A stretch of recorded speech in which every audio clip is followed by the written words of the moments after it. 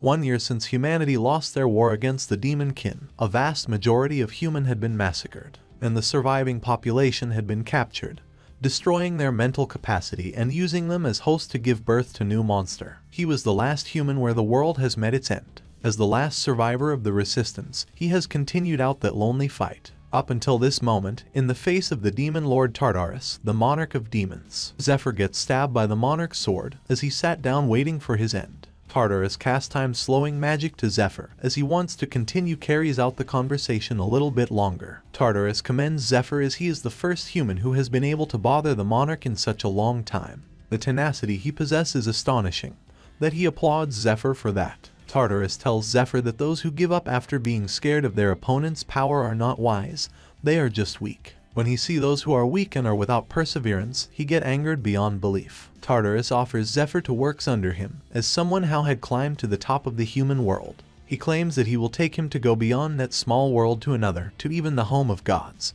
He adds that he wants to conquer all the other worlds with his power and Zephyr's. With the impact of the fight they just had, Zephyr's body has been shattered beyond imagination. He can tell himself that his body has no way of healing back to its original form. Thinking about the offers, he assumes that it's actually not. Zephyr thoughts that Tartarus only wants another way for him to beg for his life. He then approached Tartarus's hand. The thoughts of the loved one comes to his mind. She knows that Zephyr's personality is so awful, she has always told him this and that, and since he never listened to her, she placed a peculiar spell on him. So if Zephyr ever do that with his hand, his body would explode with the power that would reach beyond their realm.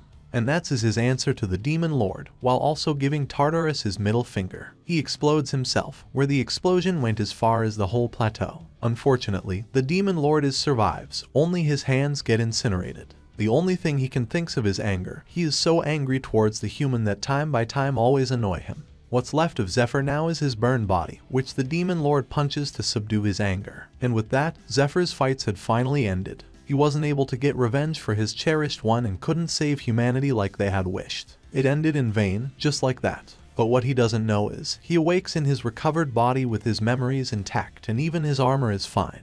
He wonders where he is, thoughts he never see a temple with the statues of God like this. The conclusion he has is, it's the afterlife in the underworld. But there's someone coming. She says that it's not the underworld, but the lowest floor of the pantheon, where the gods reside. The sounds comes from an angel, and Zephyr fails when he tries to summon his sword. The angel tells him not to worry, introduces herself as the high-level angel Mercedes, who will shares the words of gods. She tells him that he already died. She explained that usually he would have been sent to the underworld directly. However, by the strong demand from the three great gods, they have decided to send Zephyr back to the past. She explained it further that Zephyr will retain his memories, but not his ability, train physique, magic power, and obtain skills. The only thing Zephyr can think of is it as a dream, and Tartarus cast an hallucination ability on him. He thoughts further that when people were dying all around him during the demon's attack, and when he was desperate praying for help, the gods had ceased all communication with their world.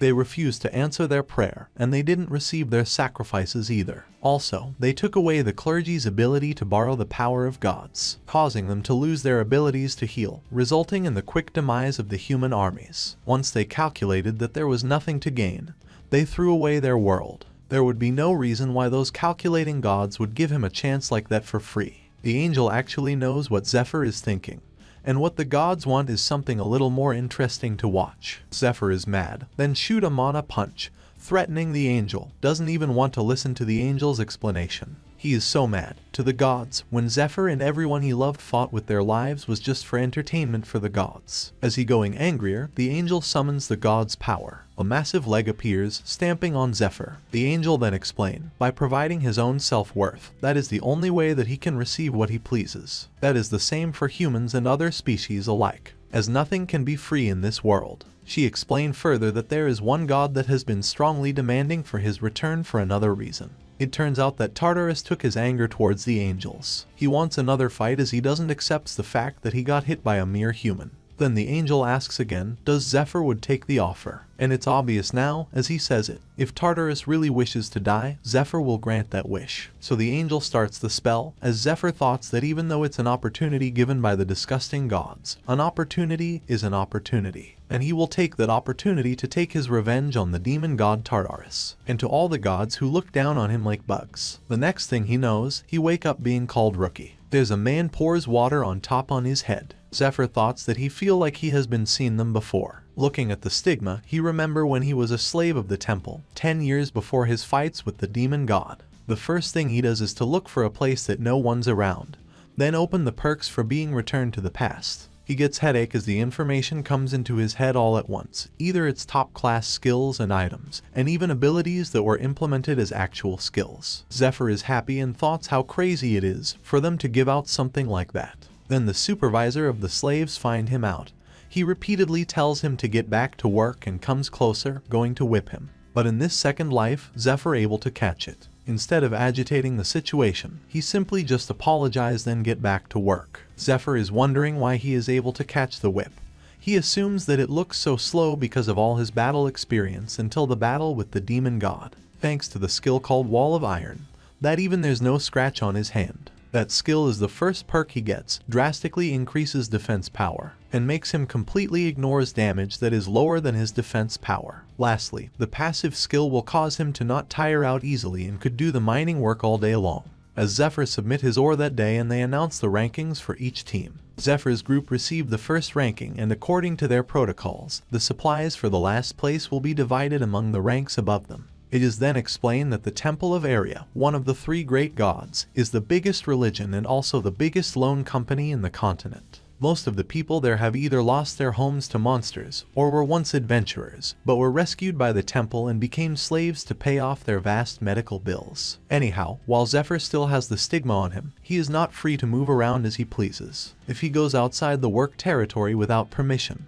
his heart would stop and he would die immediately. So, he need to quickly pay for his medical bills and regain freedom. Only then he can proceed with his next plan. While also thinking about his past lover, Altair promises that he will protect her this time. Zephyr then comes to the stall, asking to get recovery potion and he dump all of his money to buy the recovery potions. Even goes as far as taking a loan to pay for it. He explains that the recovery potion, that recovers a small portion of one's health, has a hidden effect where one's magic power increases if one drinks a large quantity. And the other perks that Zephyr has called the Vision of Hermes, which drastically increases the effect of all potions by 500%.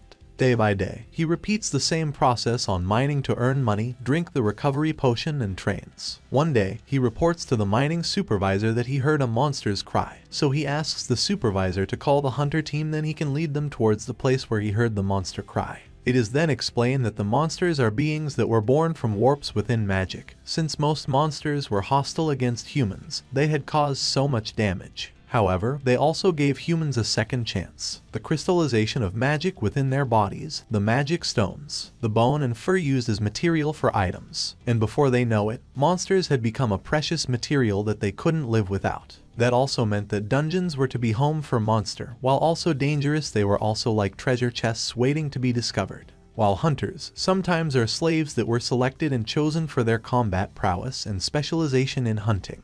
To compensate for the facing the dangers that were monsters, they had a higher base pay, and were paid with incentive based on their progress. Zephyr gets back to the stall to buy recovery potion, but the stall owner refused to give him more loan, because of his rank is too low and maxed out his loan limit. Then a priestess offers him money if he would sell his organs, and of course for the sake of getting stronger he accepts the offer. And the stall owner gives him a whole pack of the recovery potions. Zephyr chugs it down as the priestess thoughts that he is crazy for drank it all. As he finishes drinking it, the hunter team arrive calling out to him. The leader is Go, then he introduces the team, and Zephyr says that even though he don't have night vision, he is able to use mana detection, which enable him to spread mana in a wide field and heighten his sense. He explained that in order to go deep into a dark dungeon without attracting attention from the monsters, it's crucial that one has that kind of skill. As they prepare to go to the mine, Zephyr also being tasked to be the porter. It is revealed that Zephyr gets transported to the hunter team after a month the dungeon in the mine was cleared.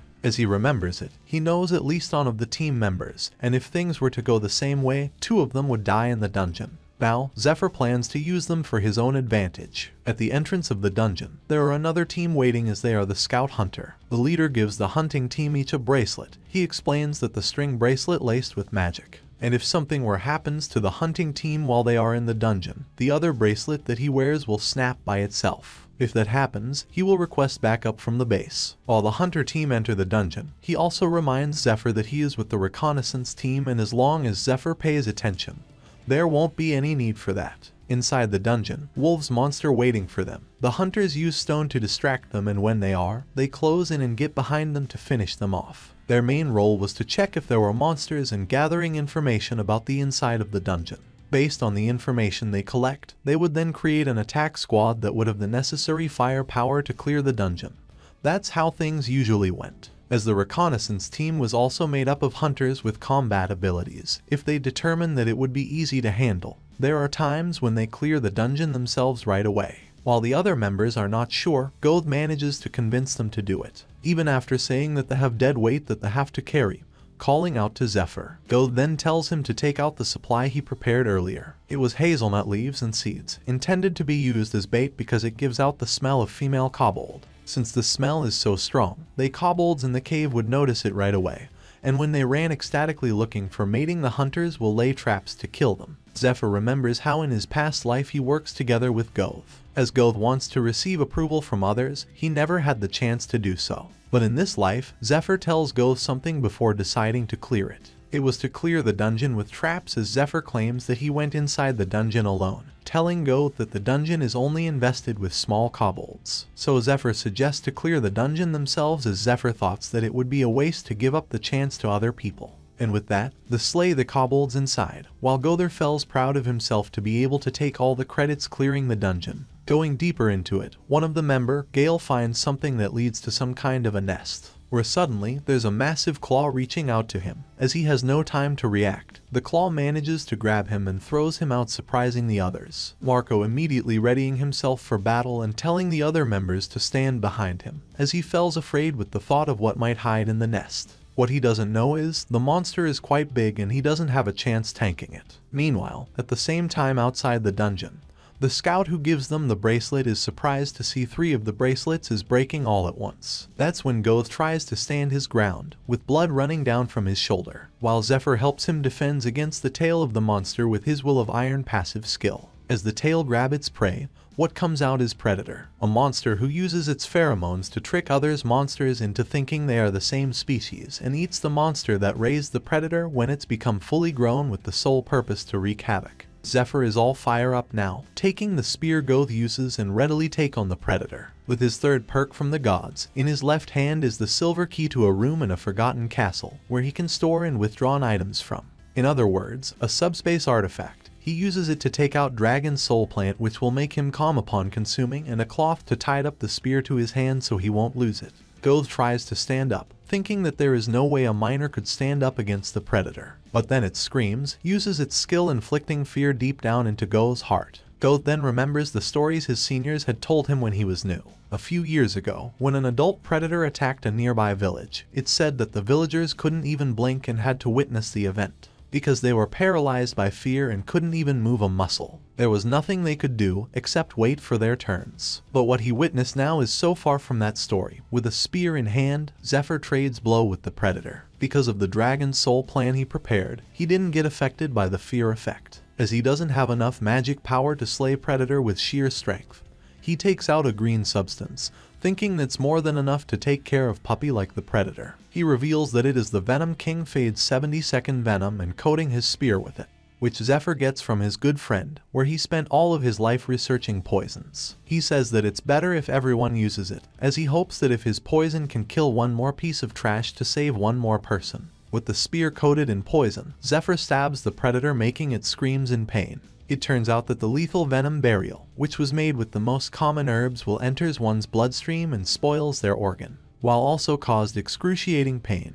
That's also why the Venom King called a big sadist. As Predator tries to stamp Zephyr, he estimates that the venom will fill its body in 3 minutes, and until then he needs to stay alive. But he forget the fact that Predator can use its tail. As it swing it, Zephyr fails to defend against it and gets thrown against the cave's wall. Swiftly, predators came right in front of him with an open jaw, intending to shred him to pieces. But Zephyr has another plan for it. He throws another vial of the venom to its mouth before evading the upcoming attack. As it is not enough for him, Zephyr also land multiple hit at once on it, making it screaming even more and vomit blood. Looking at it, he has about a minute left until the poison spread, and coming again to the predator, decides to lay the finishing blow himself. Its tail swinging again, attacking Zephyr, but now, he evades it and grabs onto it, propels him right on top on predator.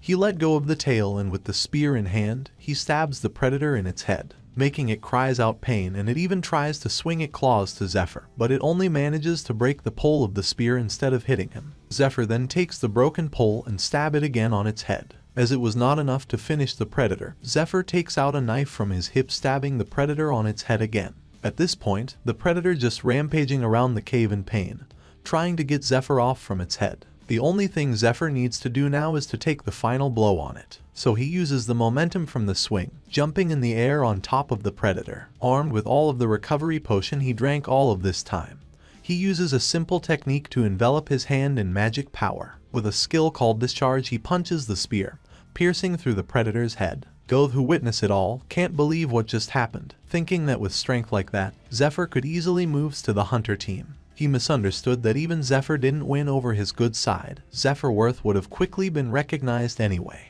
But right now, Zephyr is nothing but a minor, and Zephyr needs a ticket in form of Goth. Somewhere else, there's a group of people ganging up on a last living person from a kind of group of people. He cries that he is not the demon god worshipper, but Sahach, a man with a robe, calls out to his teammates to crush him anyway. From that crushed person's corpse, there's a centipede coming out, marking him to be the demon god worshipper, which Sahach immediately destroys the centipede. The next thing he does is reporting the matter to his leader, called Matthias, as he is mad that in order to find one demon god worshipper, Sahach needs to slaughter 7 members of the temple. It turns out that they have a plan to do a raid in a month, and Sahach promises Matthias that he will rule out the heretics from the temple as much as possible and deliver a better result in the raid. Arriving at the Department of Human Resource, Goth nominates Zephyr to be a hunter in his team. The priest then processes the nominee. It turns out that in the cave, Zephyr asks Goth to talk. He wants Goth to not reporting the appearance of the predator. While Goth is worried that might be found out, Zephyr takes the predator's corpse into the silver room. It is then explained that the dungeons such as the monster's corpse, magic stone, items will be taken by the temple. The only things that slaves able to obtain is a bonuses based on the clearing reward and value of the loot. Zephyr then offers Goth a promotion. He will help Goth to advance through 3 more dungeons, and Zephyr will get all of the monster's corpses. While waiting for the ID tag for transferring to become a hunter, Zephyr thoughts the great raid with the temple knights. That's scheduled to happen within next month. That's where they will discover the item that will cause a huge wave over the entire continent. And Zephyr determines to get his hand on it, and he needs to be on the raid party to change the future. When the procedures is completed, Zephyr has been told to collect all the essential equipment from the supply depot. So he walks there with Goth, while thinking that he enlisted to the hunter team after the raid participant list was announced, and the numbers of the raid party is about 20. In order to join, he needs outstanding achievements or connections in order to get into that party. As Goth explains about the depot, the team which hunts the demon god worshipper pass on them, so Goth grabs Zephyr's head, telling him to bow down. Goth explained that they are the team of heresy examiners, the direct slaves of the examiner, and the leader of the party is Sahach, who also called the Mad Dog. That's when Sahach suddenly calls them out, pointing his hand at Zephyr. He introduces himself, and when Goth tries to cover for Zephyr, Sahach releases his killing intent and makes Goth backs off. But it doesn't affect Zephyr though, makes Sahach certain while there's no one else that would notice, and since Sahach was blessed to have extremely heightened sense, he knows that Zephyr is a high-level expert. It turns out that all new slaves are performance tested prior to being assigned a department. A test in strength and magic. They always give one the opportunity to battle for the hunting team, since they're always in need of new recruits. But such a high-level expert was in the mining team, and was nominated to be transferred to the hunting team is simply unnatural. And all of Sahach's members swiftly circling around Zephyr. Sahach then hold him off, intending to ask a few questions. He asks whether Zephyr ever heard about a demon god worshipper. which it turns out only a handful of people knows about its existence, and no one knows them better than Zephyr, the demon god worshipper. Believers that worship the demon god Tartarus, who are the beings that would lead the humanity to destruction in the upcoming battle for human survival. They betray all of humanity. Sahach explained that he works under Lord Matthias, saying that he sees Zephyr are dangerous. With the simple words, Zephyr provokes them, saying that they wouldn't be able to hold their honor as something unfortunate will befall them. So, Sahach activates a spell called Red Field which buffs him, and the more the users of in on the field, the buffs also increases. While Zephyr uses a weird stance that Sahach had never seen before. In an instant, Sahach appears in front of Zephyr, uses Accelerate and starts trading blows with Zephyr. Sahach uses Trust, which Zephyr easily dodges, and prepares his own attack, but it only scratches Sahach's forehead. As Sahach rolling back away from him, he tries to kick his leg thinking that it worked. But Sahach realized that he just kicked a steel pipe, ended up losing control of the fight. Zephyr then bombards him with punches. Even with the buffs from the red field, Sahach can't do anything against it and lost his sword. Fighting Sahach, Zephyr fails to notice the attacks that comes towards him, so he had no choice but to take it head on. The man with bulk build swinging around his steel ball. He asks Zephyr to play with him now, but Zephyr just mock him, saying that he is just a pet that being raised. He throw it towards Zephyr, but Zephyr easily get of the way of the trajectory of the attack. As the steel breaks the stone road and start going to go towards Zephyr along with the continuous attack from the man, Zephyr is keep showing a swift movement to block everything that comes his way. But, as the time passes, everyone else start getting stronger in the red field while Zephyr keeps tire out. The bulky guy manages to tie Zephyr's hands with his chain, and that allows an opening for Sahach to strike Zephyr's back. Sahach says that the playtime is over. He tells Zephyr to just quietly beg for his life. Then with the buffs from the red field and Accelerate, he dashes towards Zephyr, but instead of finishing Zephyr in just one attack, Sahach plays with tied up Zephyr, wounding him slowly. Sahach abilities has increased by 80%, saying that there is nothing Zephyr can do when faced with overwhelming speed like that. But what he doesn't know is Zephyr watch every moves he made, where suddenly with the tied hands, Zephyr just stomp him, slamming him into the ground. Zephyr grabs Sahach's hair and lifting him up only to hit him again, adding that their teamwork is trash as Sahach keep flying around like a fly, which makes the bulky guy had no opening to land an attack. Then Zephyr faced the bulky guy again, asking why he is so far away from him while having such a build. Zephyr then uses his aura to draw the man closer, and consecutively attack the other members at the same time with the steel ball. In the end, the heresy examiners are all defeated. Sahach asks Zephyr whether he is really a god worshipper, which Zephyr brushes off, saying that Sahach doesn't have the right to hear the answer. Meanwhile, a man with a red hair watching them fight from the temple, as he is surprised to see Zephyr, thinking that Zephyr is someone that has been sent to hunt him. After the fight, Zephyr goes somewhere to deal with something else, walking towards an empty alley. The next thing that happens is he breaks down in pain, from a side effect of mana freezing when his mana is depleted. Then something shows up in the sky, marking the sign of the collection is about to start. Zephyr faces the spirit of Shylock, saying that under the authority of the god of Loan, Uzra, adding that he has confirmed that Zephyr's mana has fallen to 0. The skill Wall of Iron will start its collection. It turns out the passive skill Wall of Iron isn't just a skill that increases defense and endurance. The reality is during the skill usage, the fatigue and damages will pile up in a debt. When the user's mana has reached 0, the accumulated damages are regained in full like debt from a lone shark. Mana adventurers have used that skill to challenge higher level dungeon, and met their untimely death. The god of Loan, Uzra, the double-edged sword that feasts on the destruction of humans. Skylock then calculating the accumulated damages Zephyr had suffered. As the calculating completed, he summons a massive bell to stomp on Zephyr, but Zephyr knows it well, and start going for his emergency recovery potion he hides in his hand.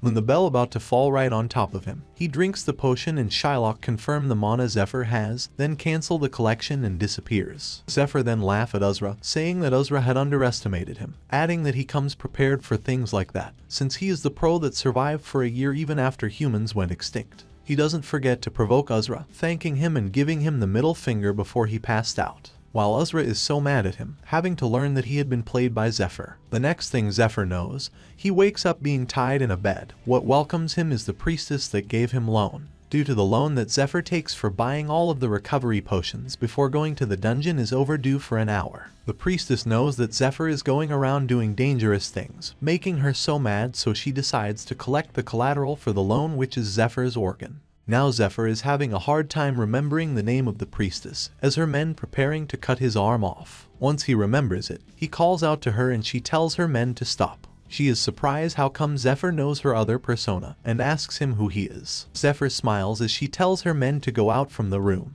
She then asks him again how in the world Zephyr knows that name, which he offers, calling her the monster broker, White Rose. He then explained that she is a sister of the Shrine of Light, Anna Primrose, and the name of her other persona is the White Rose, who has a connection with the underworld and exchanges monster corpses, equipment, and information regarding people. It's crazy to attempt to clear a raid dungeon with only the cheap equipment one can find from the hunters. That's why he will need to negotiate with the priestess to get some gear. He then asks her to talk as he couldn't be happier that she has picked him up and tells her to untie him. Meanwhile, Sahach wakes up angry, throwing stuff around, scaring the nurse that take care of him. He is so pissed remembering Zephyr telling that he has no right to know who Zephyr is and determined to kill Zephyr himself. Knowing the ruckus, Ned, his superior, comes checking on him. As Sahach tries to stand up, giving him respect, Ned tells him to just lie down while also telling the healers to go out. Ned tells Sahach that he heard stories about what happened to him. As Sahach tries to apologize to him, Ned stops him talking by feeding him a knife into his mouth. He says that every single person that he came across today, for the entirety of tonight, was talking about the incident. Ned is angry that Sahach dared, in front of all those slaves, get beat up like a useless dog.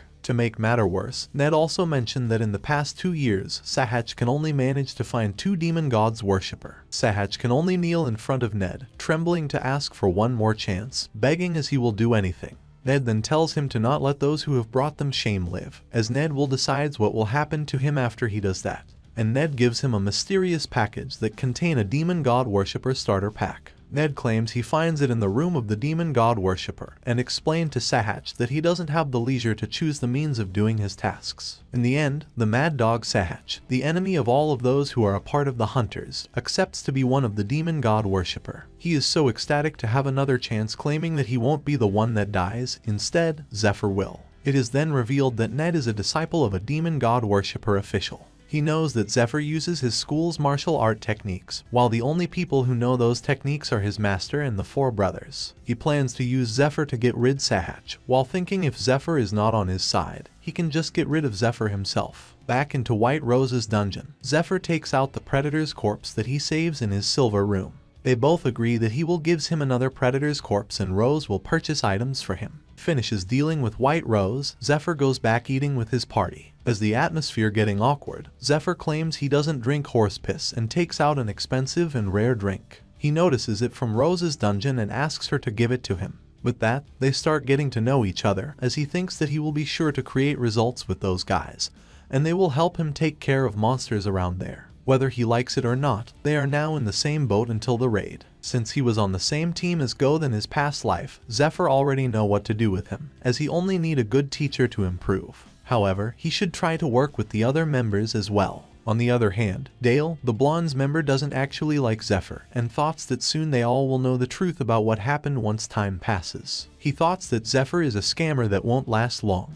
The next dungeon they go to is located at the cave town Adeline, a town created hundreds years ago by building homes within the mountains. Inside, full of spider web, where Zephyr uses his mana detection. He spread mana outwards from his body, then through the ground, and able to extend the range of his sense. The shape of objects, any sudden movement, an object with magical power instilled, Zephyr can sense everything as if he is touching it himself. Before they enter, Zephyr briefs them for a moment. He explains that inside the dungeon is a black steel spider. Counting out Zephyr, it's actually outside their capabilities though, so Dale against the idea entering the cave. Black steel spider, a spider-like monster who has high offensive stats, but an even higher defensive stat. At the worst of all, is the rate they are able to grow in numbers, which makes a nest of black steel spiders is so difficult to deal with than a grown predator. But Zephyr says to him that Dale doesn't need to enter if he doesn't feel confident in Zephyr, adding that Zephyr can easily clear it by himself.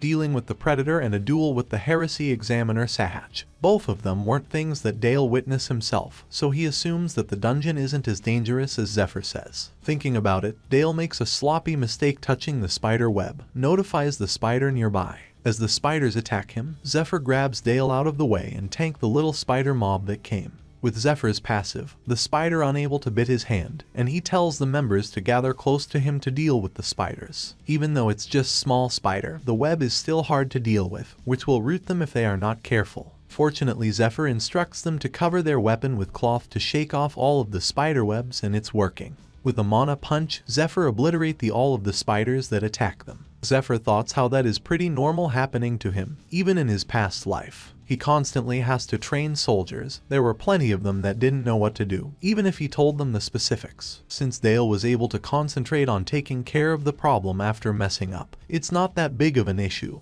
and it's better for Dale to experience things for himself rather than Zephyr tells him everything. The next thing they need to deal with is the bigger spiders, while before Zephyr told them that the flesh near the stomach area is softer than the back, suggesting them to go for it. And they did. While the tank aggro the spider, Dale and Goth keep going for the spider's soft flesh. In the end, the three of the original party able to defeat the spider, and Zephyr commends them for it, saying that it's not that bad for their first time dealing with the spider. While being broken and knows everything, Zephyr kills a truckload of spiders, while the three of them only manages to kill a single one. Zephyr tells them to regroup and eat, as what's left from the dungeon is the boss. Goth asks him what he used to be before being a slave, and Zephyr claims to be an explorer. Goth rephrases asking whether Zephyr was part of large guild or an apprentice of someone famous, which makes Dale also curious about it. It instead reminds Zephyr that he is indeed an apprentice of someone great in his past life. But he doesn't tell them that. Instead, he asks them to finish quickly and breaking the spider legs to use as a weapon.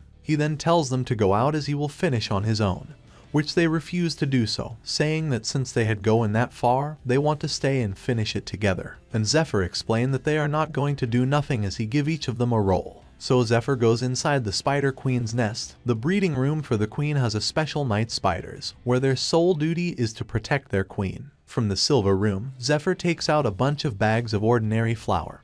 He then throws it towards the queen's guard.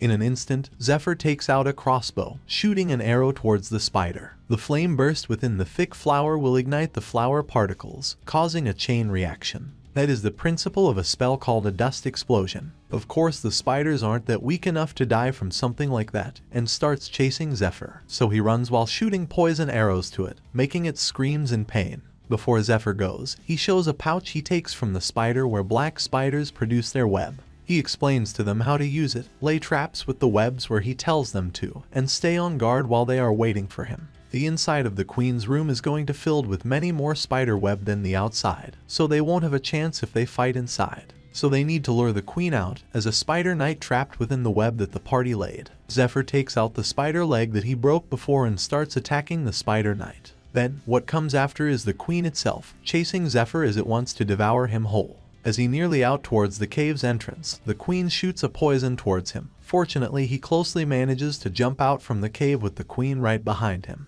He tells everyone to start attacking, and with the spider legs in both hands, Zephyr also starts attacking it. Since the only one who can take the boss head on is Zephyr, he will be tanking from the front line, and the other party members will deal damage to it. Goth tells them that the queen's outer shell is the only hard thing while the inside is a bunch of nerves. So, with a knife he stabbed the queen's leg and hammer it to completely destroy its inner part. While Dale cover his blade with poison that Zephyr gave him, as he feels excited failing to notice the queen's sting is coming at him. Fortunately, Zephyr is able to hit its head hard and makes it miss its attack. He able to block everything that come at him, as the other members fails to follow what Zephyr is doing. Well, it's just like Zephyr said, where he explained that the queen spider will definitely stay on the spot that it initially lands on, because the queen usually stay in the breeding room to lay eggs, so it has a habit of limiting the movement of its back legs. And because of that, the space behind their legs are usually safe while most of its attack will be focused on targets in front of it.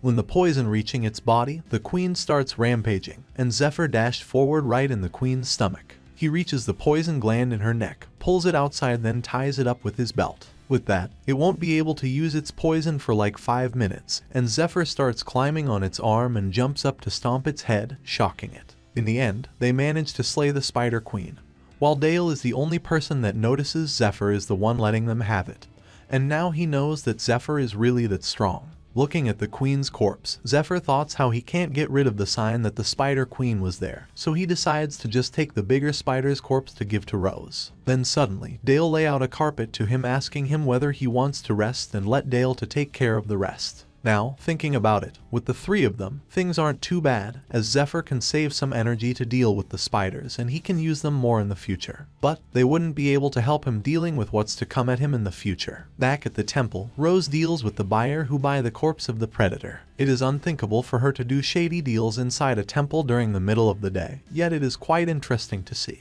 Zephyr thoughts that maybe there isn't a single naive person in this world that thinks that all temples are holy places, void of corruption. He then explained that the money that worshippers donate to temple continues to pile up, resulting in entire cities being constructed around temples. That's all because the temple knights and battle slaves make sure that monsters don't approach them. Walking together, Rose tells Zephyr that they are quite lucky to find a good price for the predator, though she didn't thoughts that he would bring black spiders that quickly. With that, she also gives him a silver alchemist set that he needs to use later. Suddenly, Ned appears from behind calling out to them. It reveals that Ned is one of only 12 Class 1 examiners, a skilled member acknowledged even by the temple, the direct superior of Sahach, and the one that beaten Sahach is right in front of him talking with Rose, which makes her anxious. He tries to take Rose away, intending to talk to her alone, but Zephyr gets in the way. Ned comments saying that now he remembers that Zephyr has a nice relationship with their Sahach. But Zephyr ended up provoking him, saying that his memories isn't that good, and he can't seem to remember useless people. They both then release their aura making it clashes, each with their own strength. It makes Rose freaks out, as she can't believe it the sharp magic energy come out from their aura clashing.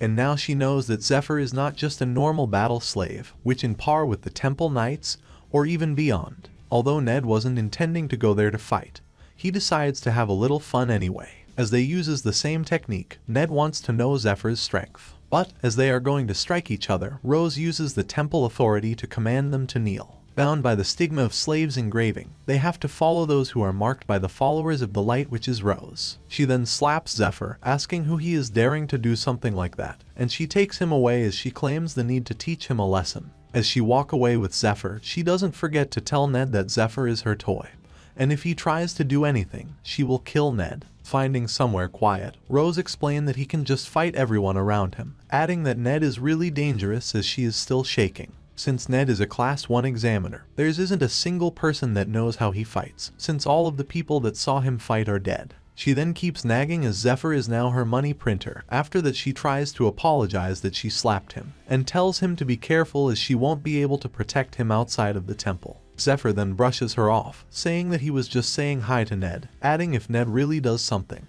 there is nothing she could do anyway. He then goes to the lab, leaving Rose behind. Meanwhile, Ned is in a bad mood that he has to feel the power of the engravement. He remembers when he's still with his master, where he tells Ned to have a slave engravement, and tries to refuse it. His master explained to him that their brethren who infiltrated the temple as priests were revealed and executed, and the only thing the demon god worshipper can do is to engrave themselves, so the followers of the light won't suspect him.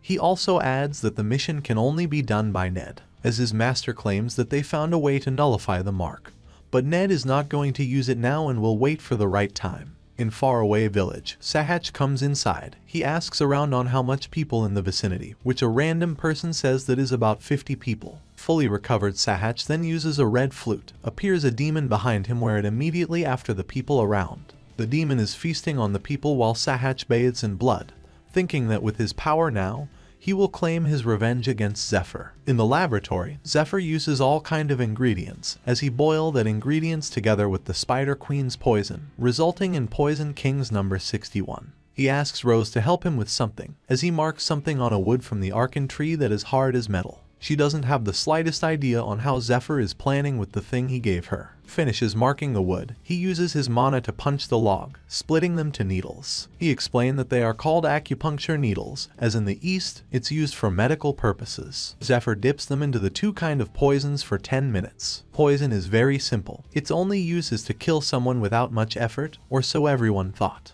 But when the demon race invaded the world, and the gods confiscated the power they gave them, the only thing humanity can rely on is poisons. In an instant, Zephyr stabs a bunch of needles into his hand, but just because he is the maker of the poison, doesn't mean he is immune to the pain, and pain spread out to his whole body as the poison makes its way to his vein. Even with the great pain he feels, Zephyr immediately crosses his leg and cultivating internal energy flow quells the poison by circulating magic power. Zephyr can increase his stats to the next stage if he succeeds. But if he fails, his physical body will shatter into pieces. To him, that can't even be called a crisis, nor can it even be called pain, remembering in his past life he had to battle Ned to death, or has to be powerless in front of the demon god. A few hours later, in the northern forest near the Temple of Light, there is a magic flare shooting high up in the sky. There's a bunch hunters get chased by a pack of monsters. As they are not strong enough, they unable to deal with the monsters. One by one the hunters get eaten by the monsters like bird. The leader is the last man alive, and it's about 5 kilometers until he reaches the temple, which will take over 20 minutes. As he stumbles, he looks at the flock of the bird, thinking that he will be reduced to ashes in less than 2 minutes. As the bird strikes at him, they get struck by a dagger from above. A starfall-like meteor comes toward the man, making a huge explosion. It turns out it's Zephyr, who already succeeds in tempering his physical body, as the mana can be seen leaking out from his body. The flock come after him, but as he is getting so much stronger than before, he twists one of the bird's neck and rip it apart as it was paper. Looking at the remaining monsters that broke from the dungeon, he counts there are 12 birds left. He uses 12 consecutive attacks to them, and with every attack it kills every bird that remain. After dealing with it, Zephyr asks the man about the location of the dungeon, which he points out, telling Zephyr where it is, and he instantly goes there. The man regrets telling Zephyr the location of the dungeon, as 4 of his party members are died inside, and 3 that got out, leaving him as the only survivor. He regrets it so much for not telling Zephyr that the dungeon is dangerous and he should have waited for reinforcements. But to his surprise, there are all kinds of screams can be heard from the dungeon. To put it simply, it sounds like a massacre. At the sunrise, Zephyr comes out from the dungeon, dragging the boss's head with him. With that, Zephyr thoughts how his body feels so light, as it seems his stats have increased by 2 or 3 folds, and his experiments is successful. After that, he shoots a green flare. A signal indicates the emergency crisis is resolved. On the other hand, Sahach is finished massacre one village after another, and as soon he reach a certain level while also being so determined, only then he will take his revenge on Zephyr. A few days later in the temple, the news that Zephyr single-handedly cleared the uncontrolled cicatrice nest comes to the temple's head. What's more is the boss is a 30-meter-long boss. Matthias, the senior heresy examiner 3rd Division, informed Lucius, the head of the Temple Knights, regarding the incident where both the field investigation and the survivors' testimony match. Zephyr is really making himself appealing in order to participate in the raid about 20 days from now. Matthias suggests to Lucius that they should investigate Zephyr to check if he is a demon god worshipper. But Lucius prevents him to do so and order him to let Zephyr be, explaining that they won't be able to investigate thoroughly, so as long as the demon god worshipper is useful to them, Lucius will use them anyway. Matthias is worried that the worshipper will steal from the temple, and that's the reason for Lucius to bring him in the dungeon. Inside, stored the Spear of Brilliant Light and the Winged Shield of Michael. Lucius spent a third of his wealth to obtain those items. He tells Matthias not to worry, as Lucius will be invincible in the raid. Back at the barrack, the trio finishes cleaning up themselves as Rose walk up to them. They bow down greeting her, but she just mock them, asking them to pay off their interest on time. They were wondering why Rose, the demon sister, is coming out from their room, which Zephyr can be seen wearing a new ring that probably given by Rose. They were surprised to see it, asking whether it was given by her, so Zephyr explained that it was a ring of purification, which will assist in his mana circulation and increases his magic defense. Zephyr can also use the skill called Curse Removal once a day. Rose asks him to tell her anything he needs, as she will get everything he might need, making Zephyr all fired up. It turns out that Rose heard of it from an informant in the black market, the assassin guild called Persephone. Using poison to increase their stats, they were legendary assassin that never missed their target with their remarkable martial arts skills and deadly poisons, suspiciously good hunting skills, and body reinforcement using poison. Everything's starting to fall into place for her. His dear customer was an assassin from Persephone. Due to an internal conflict, Persephone fell to ruin a few years ago, but she heard that the high nobles were their customers are looking for the survivors and the poisons they used, and the nobles are willing to use colossal amounts of money to obtain the best talent and the best poison. Thinking about it, she thought that she should support Zephyr to her utmost to make him hers, but Zephyr knows that she seems to have severely misunderstood it. Well, for him, it's a good thing if she spreads rumors about him, so that Zephyr's old friend can find Zephyr on his own. Not only Rose misunderstood, but Goth also seems to misunderstood about the ring.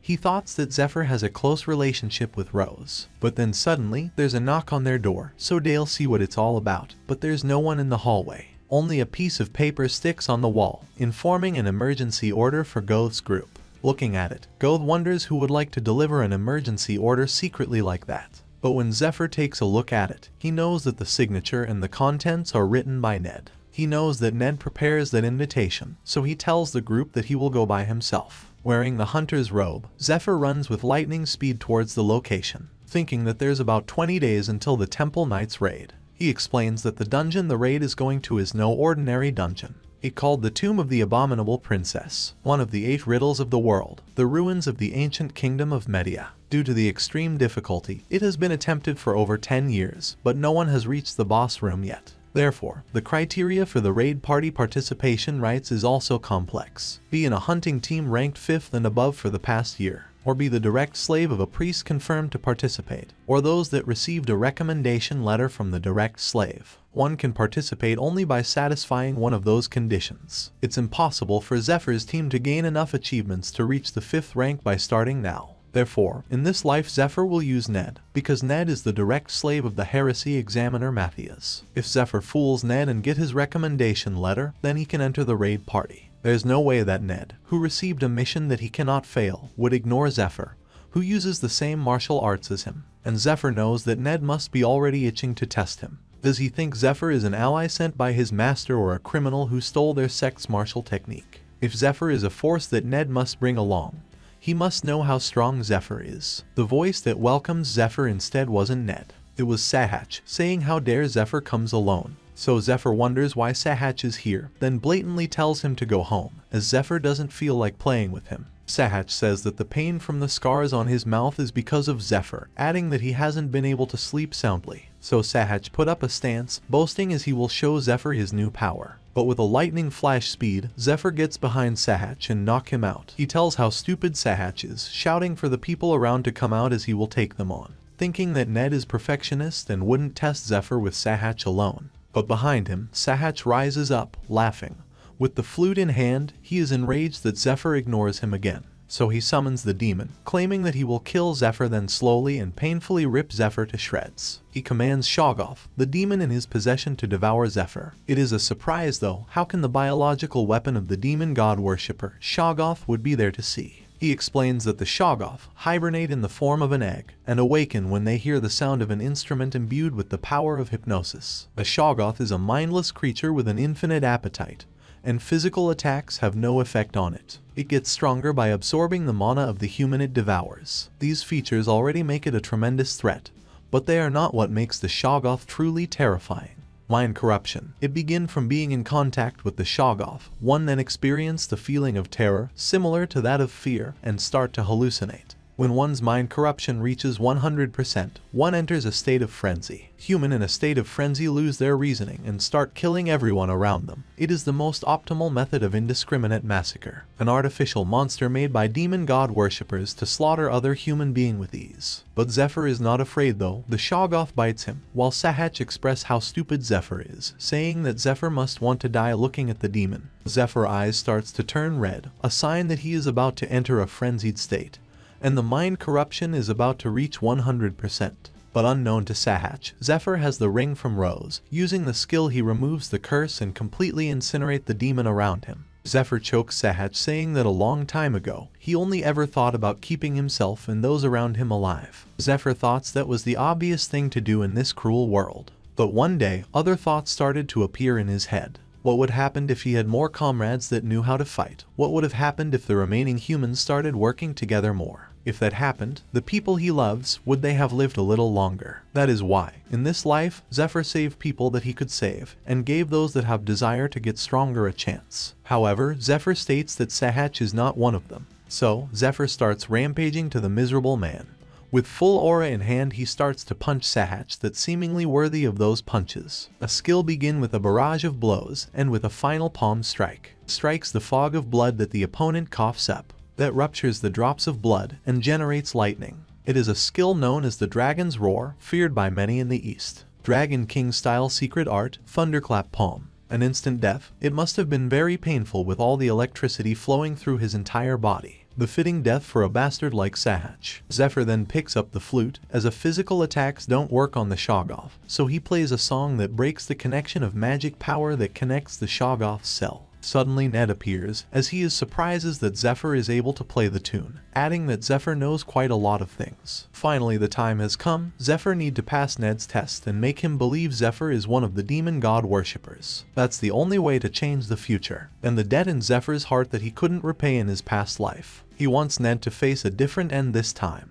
In order to do so, Zephyr needs a chance to get closer to Ned by fooling him. Ned says that he has been watching the whole time, and he has come to a conclusion that Zephyr is a target for elimination. So he dashes towards Zephyr with a lightning speed, going to strike him while Zephyr is ready with his stance of the secret technique. In a flash, Ned slashes Zephyr 14 times, but there is something weird that Ned feels in his hand, as all of his attacks miss Zephyr. Suddenly, there are 3 stone imbued with lighting aura going to him. It is shown how impressive Zephyr is, that he manages to slip through all of the strike then even counter-attack. Ned knows that there shouldn't be many people in this continent aside from his master that can surpass his sword speed, so he assumes that Zephyr must have used another method. But Zephyr asks him why Ned is fighting an unarmed person with a sword. So he just dropped the sword and start his own stance as well. The two-person is facing off with each other with the exact same martial technique. Using the same principle as the thunderclap palm, Ned wraps his body in electricity and gains explosive acceleration. But those from the same clan know how to counter that move. Zephyr uses the counter with the exact power to completely negate Ned's attacks. Now Ned knows that Zephyr is the real deal, thinking that it makes it even more confusing as only his senior brother and he, who have been taught the secret art of the Dragon King style. So he asks who the hell Zephyr is. It is then explained that demon god worshipper, rank 9, master of the East, lone dragon. A man from the East who crossed the land of the demon, the Sahara Desert, from the eastern continent to here, the Aslan continent. He who rose up to the executive rank of the demon god cult with his mysterious martial art technique, Dragon King style, had 2 successors. One is the biological son of the lone dragon, named Strong Dragon, and another is one that he picked up from the Aslan continent, Ned Streer. To gain a deep understanding through sparring, 2 successors are required. Therefore, no more than 2 is needed, since the principles of martial arts techniques must be kept confidential. So, it is suspicious that Zephyr knows the technique and obliterated the valuable asset of the cult, the Shoggoth. Zephyr then tells him that it's pretty simple if he uses his head a little, adding that he is a shadow apprentice, prepared for when one of the 2 apprentices dies. A shadow disciple that even the insiders don't know about is secretly trained in case something happens to the official successor. But they are killed if the official successor safely develops and inherits their master's position. So Zephyr takes advantage of that situation. If Zephyr telling the truth, his identity should be the most well-kept secret. So Ned asks him on to why their master sent him there. And Zephyr explains that the orders he received are to hide his identity from other demon god worshippers, and to participate in the raid with his own strength. He adds that he is supposed to take over Ned's mission in case anything happens to him. Ned asks whether Zephyr knows what his mission is, and he answers that Ned are going to run away with the dragon heart. It is then explained that there is a magic stone formed in the heart of a dragon, called a dragon heart. It is the greatest item said to give one power comparable to that of a dragon. Zephyr says that there's no way the Temple Knights can follow the electrical acceleration of the Dragon King style. The moment Ned gets his hands on the dragon heart, no one will be able to stop him from escaping.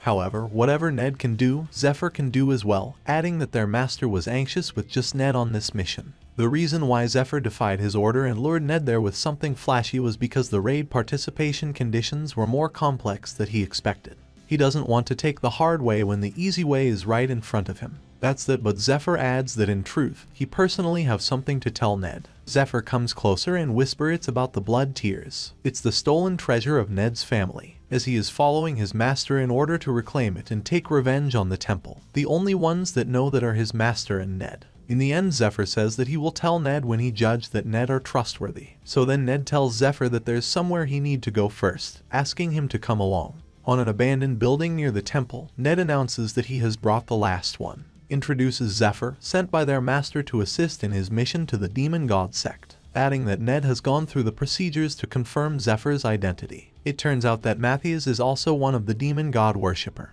who will leads 40 of them that will follow the Lucius in the raid. While Matthias explained the plan again as Zephyr is the newly recruited worshipper. Zephyr thoughts it's so absurd that it's not even funny. They are different from Sahach, who completely relied on items and monsters, or the past Zephyr, who had nothing but ambition at that current time. The demon god worshipper are all very strong.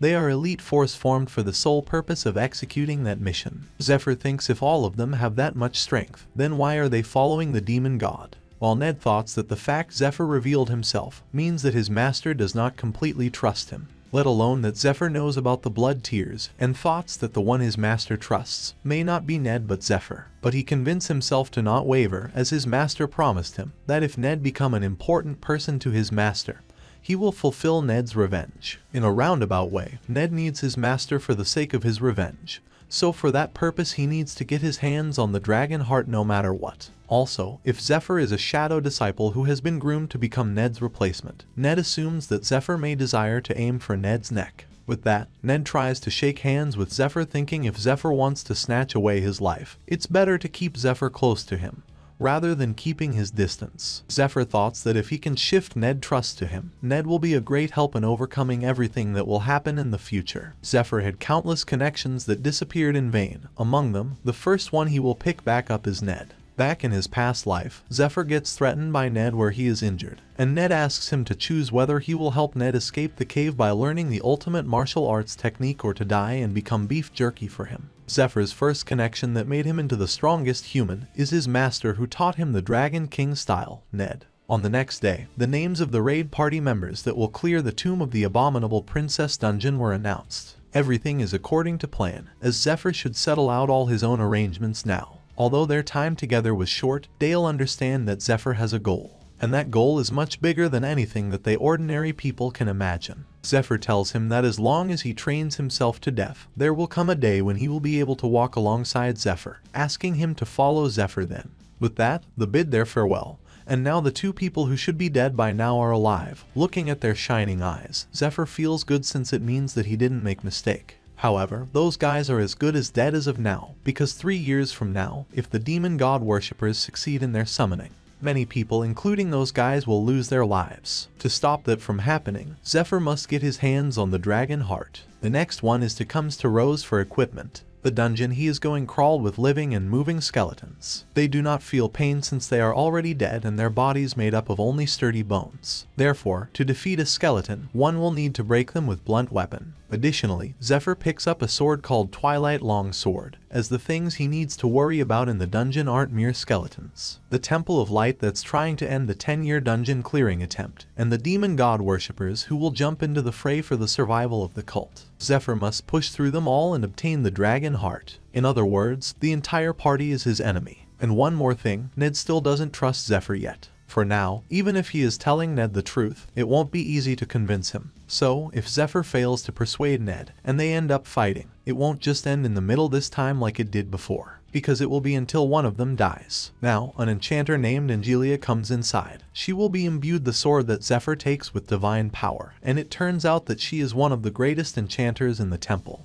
With that, she enchants all of Zephyr's equipment. Though he need to prepare to fight his party members, he can't slack off on preparations for the dungeon, and with that, his basic preparations are complete. Rose pays Angelia with the enchants, totaling 3,000 gold. Looking at it, Zephyr is surprised to learn that backdoor enchantment by Angelia only that much. He thanks Rose that he doesn't need to pay commission, and it turns out that Rose already prepared for some losses to score some points with Zephyr. Now, Zephyr thanks her again as she already helps him that much, saying that Rose was probably short on time as well, which makes her blushes, and there she goes, the first victim of Dragon God Zephyr. Then, he tells her that he has no more money left, breaking Rose apart in an instant. He claims that he is unable to find anything worth money, and he doesn't have anything he can give to Rose. In the end, he takes out the 2 poison he cooked. Looking at them, Rose freaks out, thinking that it was the deadly poisons of Persephone, so she begs him to give them to her. After giving it to her, Zephyr tells her to not sell them to the contact named Mole as he is dangerous, so he bid his farewell to her and goes back. The next morning, the party lined up in the training ground, and there are quite a lot of people that will go to the dungeon. Among all those people, only a few survived in Zephyr's past life, and it will be no different this time as well. The party leader, Temple Knight Captain Lucius, arrives greeting everyone that lined up. The raid party members are as divided into Vanguard and Rearguard team, and they will be under the command of 4 individuals: the healer captain, Arno, rearguard captain, Leona, vanguard captain, Matthias, and the party captain, Lucius, the bearers of the stigmata that given by the gods, and called the Saint. He says that with that raid, they will put an end to the 10-year-long dungeon clearance attempt. With that, he tells them to endure the harsh training that begin today. As the party members cheer up with him, praising the almighty area. At the special training ground, Shrieking Peak, Zephyr climbs up the cliff, thinking that the glory for the party members is only a gimmick. However, the true nature isn't some virtuous goal such as the action of a hero or for humanity, but purely for business. They engage in politics to gain the dungeon clearing rights, gather party members, gather investments for the endless expenses such as costs for labor, equipment, potions, etc. The preparations are finally finished and the dungeon is cleared after several years. Once the dungeon has been safely cleared, road and cities are built on the newly secure lands, and investors can reap the various benefits including the increased and value. That's the kind of large-scale business it is. The third great temple of the Temple of Light is nothing more than an outpost for St. Lucius to clear the dungeon, as the people who participate in the raid are nurtured and those selected for the raid are the elites who have received daily training. In the training ground, the instructor explained to assume the light she summoned as the enemy's magic attacks. Those who are hit 3 times are dead, so they need to raise their hand and come out. So the mock battle is begun. The soldiers is having a hard time, even though it was only a training. But Zephyr easily pierces through the puppet, and Ned instructs him to not reveal the Dragon King style in a place like that. Together, they goes toward the golem. With his nimble feet, Ned jumps around from the puppet to the golem. Simultaneously, they work together to defeat the golem along with the puppets. The training to eliminate 500 golems is complete, so they can have a 15 minutes break. Arno is surprised to see both of Zephyr and Ned is doing better than he expected. Evaluates the level of the slaves is higher than the previous raid. He then uses his light magic to completely treat their injuries and recover their fatigue. He adds that as long as the healers are around, they will be able to do 4 weeks worth of training in the span of 2 weeks that they had. With that, he starts the training again. When the evening falling, Ned refuses to eat the food that the temple provided. Zephyr brings a plate full of food for them, but Ned still refuses, saying that he needs to maintain his weight to maximize his acceleration. So Zephyr decides to do the same since he will have to carry out the mission if Ned fails. Then Ned questions Zephyr whether he's still planning on outdoing Ned. Zephyr asks him not to make such a face, as he has brought them something good, which is the expensive drink to warm them up, so they can move around better. Drinking at the sunset, Ned asks Zephyr on how much does he know about Ned. At first, he thought that Zephyr was trying to eliminate Ned to take his place. However, Ned realized that Zephyr has no desire to harm him during the training period, adding if Zephyr knows about Ned's deepest secret, he should have demands things now, but he didn't. So Ned asks again what Zephyr means by saying that Zephyr will tell him when Ned deemed trustworthy. Looking at him, Zephyr thought that Ned is different. At first, Ned was blindly trying to kill him, yet being together for 2 weeks had an effect on their relationship.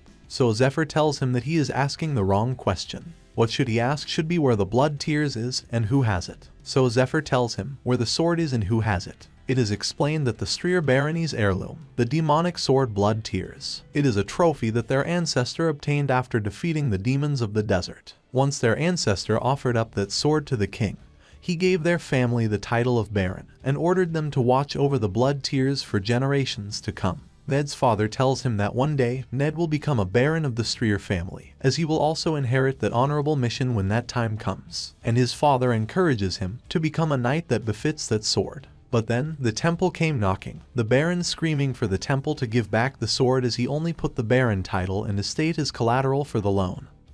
But not the Blood Tears. The priest explained to him that he given up his Baron title, and the Blood Tears belongs to the Baron, so he no longer have any authority for it. Which makes him angry, then unsheathes his sword to strike the priest. But the temple's knight interrupts the attack. A knight chops both of his hands and the other stabs him in the stomach. While Ned can only watch his father getting killed in front of him. When the priest explained if his sword had reached the priest, harm the son of Bishop who is noble blood, they would had to execute his son as well. That's 12 years ago, when the dungeon investments start to become excessive, but raids continued to fail.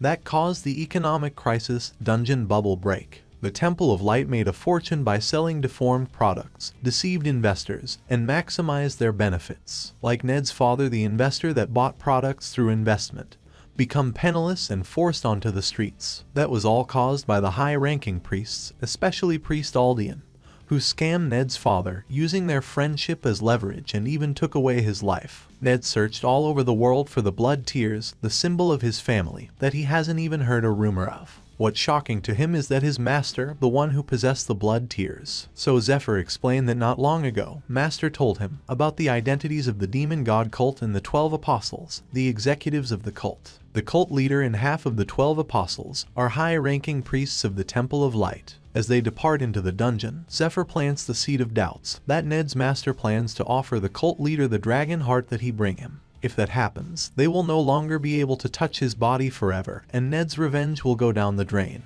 Zephyr ultimately saying that they were deceived from the start. To say that Ned's master, who he considered to be his family, has been deceiving him, he thinks that there's no way he can believe that. But if it's not the truth, Ned questioned how does Zephyr even knows the words that his master said to him. So, he come into a crossroad, whether to believe his master or what Zephyr said. Before long, they arrive at the gate of the tomb of the abominable princess. Lucius opens the massive gate to the dungeon that the temple had been trying to clear for the past 10 years. The dungeon is divided into 9 floors, but as they are already familiar with it from the last 10 years, the party easily go through the gatekeeper of the 8th floor. This time, even though the monsters appear with different aura than the upper floors, they still excited to face them. Matthias leading expresses how he will have fun. On the same time at the Temple of Light, Bishop Alfonso, Lucius's uncle, speaks with another priest, saying that they are in trouble since all of the combatants had left for the raid, thanking the other person for lending them his defense force. While Lucius was away on a dungeon, the ones who arrived at the 3rd parish great temple were the temple knights dispatched from the capital parish. And the head of leader is Cardinal Aldean, one of the demon god worshipper. So the battle between the mobs of the undead with the mixed party of Temple of Light and the demon god worshipper. Going deeper into the 8th floor, appears another mob of bone golem which several times bigger than the ordinary skeleton. With a single attack from the golem, the shockwave blasting so strong sending several party members flying. The priestess cast her magic, called the Chains of Light to restrain the golem. It works for a moment, and the party starts attacking it, while simultaneously dealing with the skeleton warriors. Unfortunately, the golem breaks the chain, rampaging to the party. Then Matthias uses a light magic, praying to the goddess to shine a beam of light to coat his sword. In an instant, he strikes the golem twice, making a cross with his sword coated with light aura. He then tells everyone to keep their focus, explaining that if the bone golem is nearby, the summoner of the golem must also be around. It is a skeleton mage, a mid-rank skeleton monster. It can shoot magic, and can order skeletons of lower rank than itself. The mage will continue making the bone golems if they don't kill it first, so they need to kill it fast before there is too many members get hurt.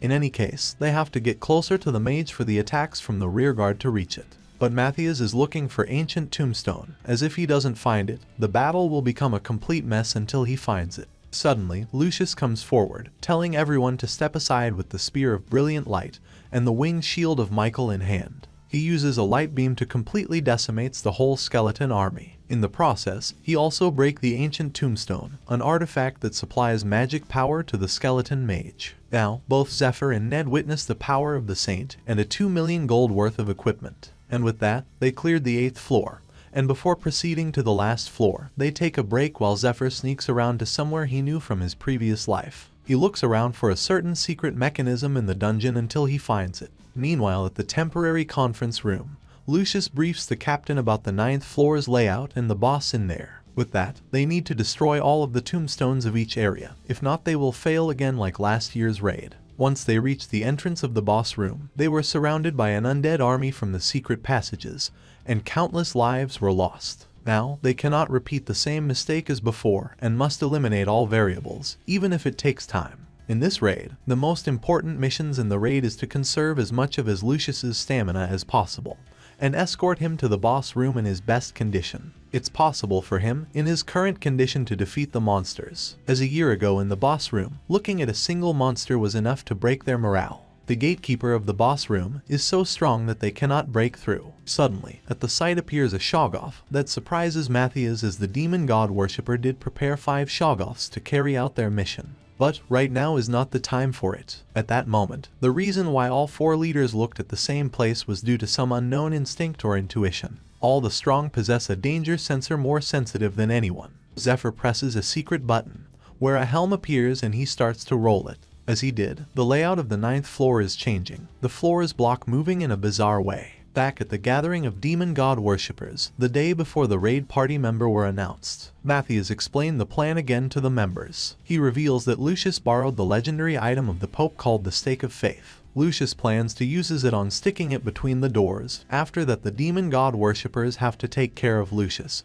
and push him to the position farthest from the entrance. Then, after Ned steals the dragon heart and slips past the doors, only then they will awaken the Shoggoths. As long as they are able to create an opening, the boss will take care of Lucius for them. After that, they will come out of the dungeon and report to the temple that they failed to clear the dungeon. With that, he supplies the demon god worshippers with a vial that will allow them to remove the slave's brand, and also the flute that will control the Shoggoths. That's when Zephyr activates the contraption. He evaluates it won't turn into a complete disaster with all those healers, and calls out the Shoggoths. Before he goes, he shouts at the party to encircle them so it's easier for the healers to purify. So Zephyr activates the contraption, while at the same time, the 4 leaders looking at what he is about to do, while Matthias can only wonder what Zephyr is doing over there. It is explained that 3 years after the raid, the dungeon was being used to avoid the demons. It is a protective contraption, the inner structure of the dungeon, by moving every single structural material in the tomb.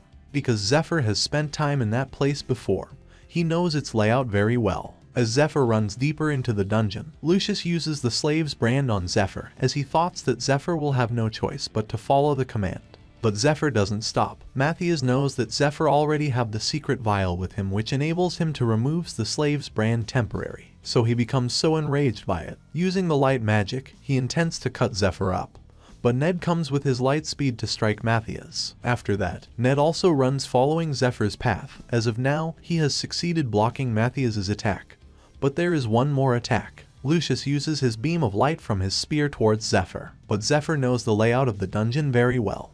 He uses the timely mechanism to dodge the beam where the stone block appears right after he runs through it. Not only that, Zephyr uses his cheat skill called Strong Luck, where he can only use it for 3 times. At this moment, luck is on Zephyr's side. As Ned catches up to him, he commends Ned that he is able to follow him up, and Ned give him back the favor, as he is saying whatever Zephyr can do, Ned can do as well. Now, it looks like Ned has made his decision to trust Zephyr. Back at the training ground, Zephyr explained to Ned if he steals the dragon's heart and bring it out to run away with it by himself, Ned will definitely die. The only option to stay alive is to clear the boss with only the 2 of them. Ned is angry, thinking that Zephyr is only spouting nonsense, but Zephyr tells him to sit down as he will let him in on Zephyr's amazing plan.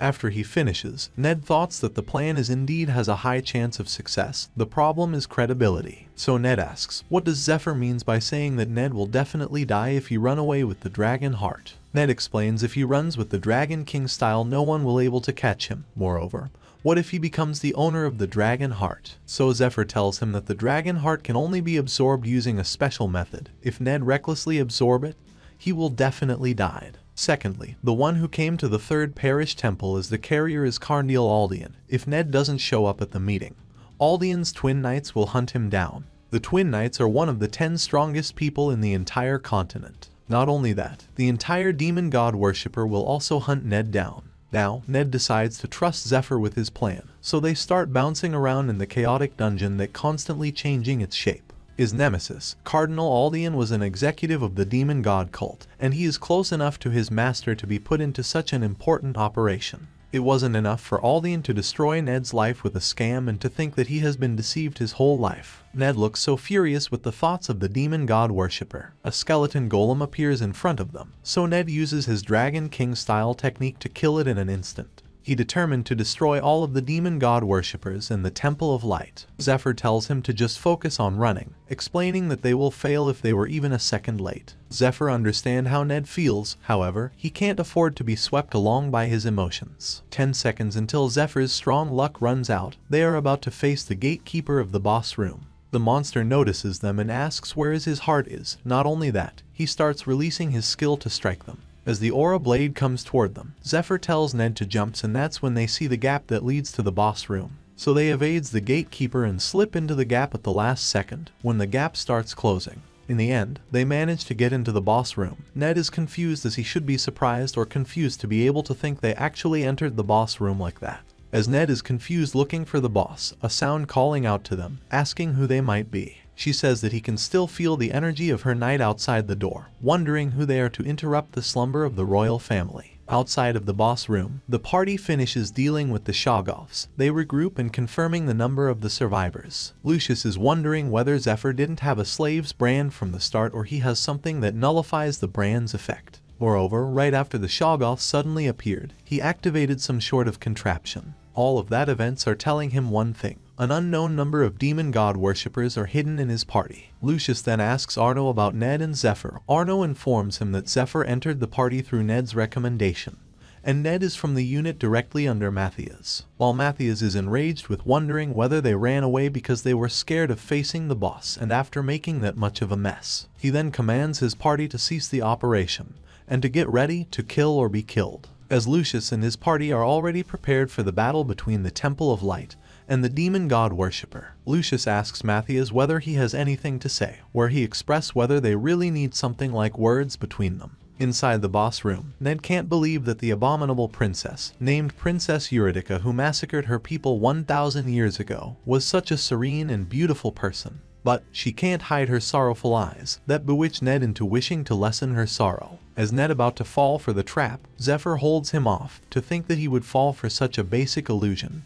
Zephyr says that Ned is idiot. Then Eurydice laughs, saying what a shame that he missed her chance to eat Ned while changing to his true form. The serene and beautiful princess changed into a terrifying demon that lusting for blood. Welcoming the attack, Zephyr mocking Ned, saying that she is his girlfriend. Ned tells him to shut up, as he is already out of the illusion. A skill called Dark Hand, the red hand that absorb one's stamina, and the blue hand that absorb one's magic power. The great magician Eurydice can create hundreds of those hands at once. According to the Dungeon Clear report that Zephyr secretly read in his previous life, many party members fell prey to that skill and become Eurydice's potions. Lucius, against her, who endlessly absorbed stamina and magic power to recover, managed to miraculously defeat her in a half-dead state. Meanwhile, Zephyr can feel his yearning gaze for Zephyr's failure, as if he has been waiting for that moment. At the face-off between the Temple of Light follower and demon god worshippers, Lucius tries to interrogate Matthias with conviction. For now, it's impossible for Matthias to escape using the slaves, as he doesn't know the dungeon structure after it changes. So he has no other choice but to fight Lucius to death. But it's a terrible matchup for Matthias, as the saint is equipped with legendary grade items, and with the healer captain on top of that, the battle priests. But Lucius's party still don't realize the demon god worshipper in their side, so Matthias evaluate that he still has a chance. He gives a gesture to his follower to drink the vial, and Matthias speaks to Lucius to settle that with a duel like nobles. If Lucius can beat him, he will tell on everything he knows. But Matthias hints is too late, as Lucius uses the slave's brand to commands the slaves to attack Matthias. With that, the demon god worshippers won't carry out Matthias's commands anymore. In other words, Matthias can't stop their attacks without defeating them. It's truly a shame though, as they were been friends since Lucius first entered the academy at 12 years old. They overcame countless trials together until now, as he is 32 years old, and are close enough to understand each other without words. But to think that Matthias betrayed Lucius is beyond him. Now, Matthias has no other choice but to kill all of the demon god worshippers. From their corpses come out the insects that the demon god worshippers grow in their stomachs, the branded worm. Lucius expressed how disappointed he is, as he left the selection of the slaves to Matthias because Lucius trusted him, only to recruit the slaves from the demon god worshippers. Arno thoughts how Matthias is undeniably a force to be reckoned with, as it took him 30 seconds to take care of over 30 slaves. But the Saint Lucius is simply stronger. With a light chain he tied Matthias for judgment. He knew it wasn't going to be easy, but to think that Matthias's sword didn't reach Lucius even once. He wonders whether that was the fate decided by God. Lucius wants to at least hear Matthias's reason for the betrayal, but he refuses to answer and going to break the Stone of Revelation, a thing that allows Matthias to turn himself into a demonification form. Matthias thoughts if his fate is to be manipulated by the hands of God, and being human doesn't allow him to resist them, he determined to detach his life as human. Knowing that Matthias only demonified just earlier, Lucius commands his force to start attacking, so the priest all uses a light magic towards him. But it's useless though. In front of Matthias, their attack is null, and in an instant Lucius appears in front of him, going to strike him with his overpriced equipment. With a skill called Judgment, he attacks Matthias. The shock waves goes so long that it looks like Matthias just being blasted open. But it can't be further from the truth, as Matthias holds the overpriced spear with a single hand of his. That surprised the party, so Leona feels the need to help Lucius. She thoughts that if a legendary item doesn't work on Matthias, she need to use the stake of faith that Lucius has trusted her with. As she moves forward, she fails to find it. It turns out that Ned already steals it. He expresses how truly amazing Zephyr's plan is with the inclusion of the stake of faith. They both keep evading the attack from Eurydica as they count down the timer for 15 seconds. It revealed to Ned that it's true and how spot on Zephyr is, as he told him to evade the skill for 15 seconds and the skill disappears. It is explained that because magic skills required the user to calculate complex magic formation in their brain,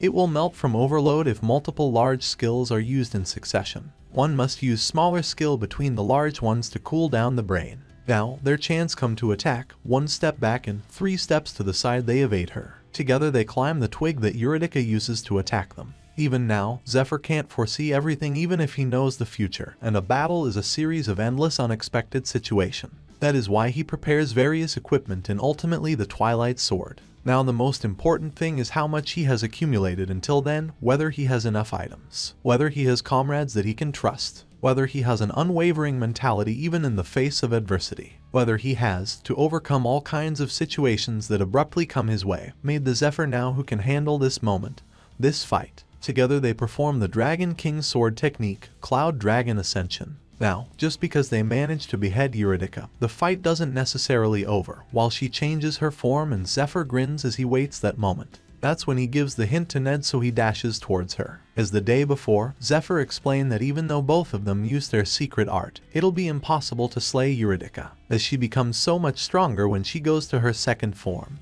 But she can't move nor use any skill while transforming, so they need to aim that moment to take out the stake of faith, and drops it right on top of her. It's an item that reacts to malicious energy by releasing its own strong divine energy. Now the stake will deal the majority of the damage. In the meantime, they just need to prevent her from trying to remove the stake. Even if it's a legendary grade item, the amount of divine energy it has is limited. When it's all used up, it just becomes an extremely heavy scrap of metal. So Lucius, who spent a fortune to borrow it from the Pope, probably didn't think to use it for attacking. Well, it's not Zephyr's money anyway, so they keep attacking her like lunatic. A while later, the stake of faith's ignition stopped, meaning that it sensed the enemy has been incapacitated. She was so tenacious that she didn't give them any time to rest. The weapon that Zephyr's prepared are all out of divine power enchantment. As Zephyr drinks potions up to replenish his mana, he wonders what would happen to Lucius considering that Matthias will demonified. Well, he has the goddess of light as his backer, so he won't die that easily anyway. Looking at the pity state of Eurydica, Ned saw an eye that crawling outward, while Zephyr notices and tells him to leave it, as she won't be revived in her current state, and if she dies, the door will open and the gatekeeper will come in. He then throws potion to Ned, telling him to recover his health and asks him to look for the dragon heart. Ned thoughts that the boss of a dungeon called one of the 8 riddles of the world, defeated by only 2 people, what a miracle. He considers himself to be quite strong, but nowhere near strong enough to create such a miracle. And it can happen only because of Zephyr. It's gone beyond surprise or suspicion. It's as if Zephyr is looking down on everything from above. Now, the guard outside the gate is agitated, as Eurydica is calling onto him. The 2 people inside can feel the aura that the guard extruding. Now, Eurydica is waking up again, swirling her aura like a twister. Ned asks what the hell is that, which Zephyr claims that he doesn't know. That wasn't in the Lucius's dungeon clear report that Zephyr read in his past life. He assumes that the future changes as he didn't kill the guard. Now, Eurydica looks completely different from before. Not only that, she seems doesn't simply rampaging around and changes the layout of the room to take the stake away. Both Zephyr and Ned don't wait for what about to happen though, they simply start attacking her again. But they were flabbergasted with the fact that they don't feel any slashing from their sword. Zephyr realizes that is the ancient magic of Media, space distortion. She summons her twigs again from the floor. Fortunately, Ned manages to dodge it.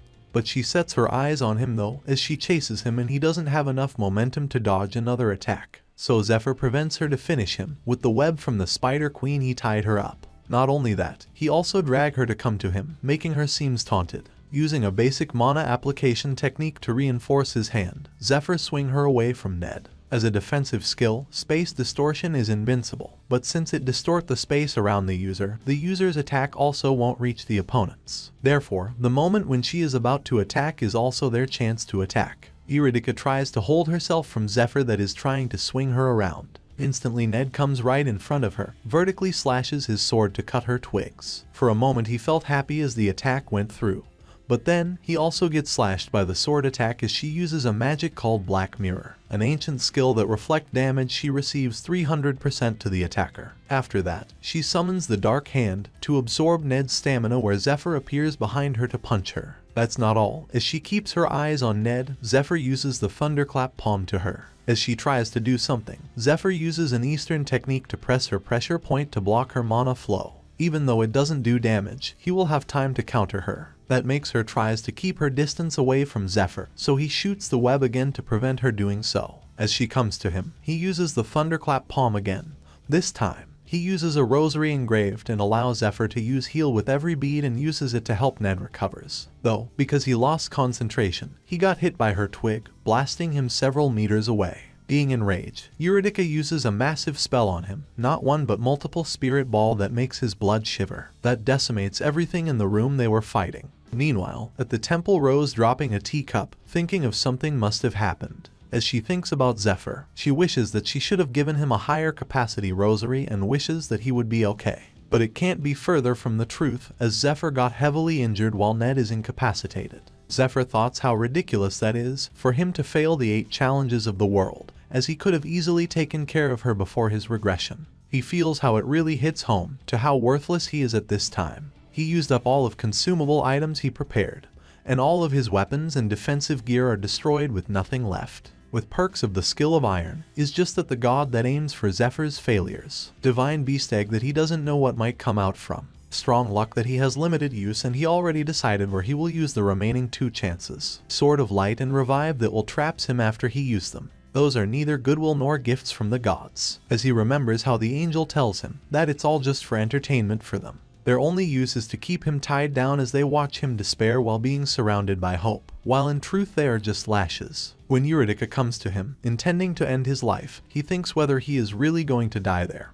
and all of his plan is bound to crumble no matter what he does. Zephyr decides to do something, and starts writing on the floor, things that will make all of the god feel like complete sheet. That's when the angel, Mercedes, appears asking what is the meaning of what he did, adding why does a human like Zephyr know about the blasphemous symbol. In turn, Zephyr feels happy that he cast a bait and caught quite a big fish. The proof that the gods lost disgracefully in the past. That's all what Zephyr knows about that symbol. What he is certain about it is that the gods decides it to be a taboo, and that anyone who even draws that receives divine punishment and dies. Divine punishment is the principle of the world that automatically punishes those who break the taboo. In other words, the moment he complete that symbol, he will die according to the principle of the world. As of now, Zephyr, unable to sense Eurydice, thoughts that Mercedes must have put a barrier, and now he can recovers a bit of his health in the meantime. She then asks again how can Zephyr knows about the symbol, so Zephyr extorts her, asking her to pay if she wants to know that.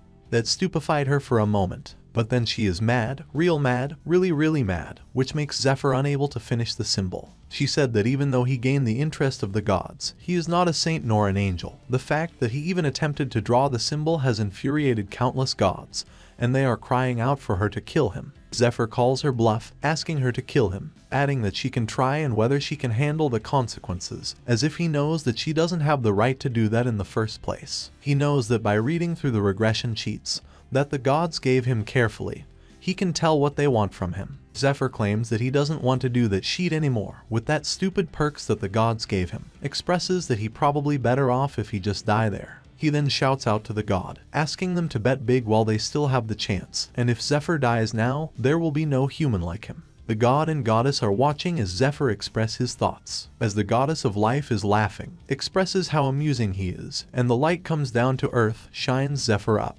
telling the angel the message. As the light subsides, the time resumes and Eurydice looks so excited that she kind of really wants his meat. But her left hand suddenly gets obliterated in a horizontal slash coming her way to slash the red and dark hand.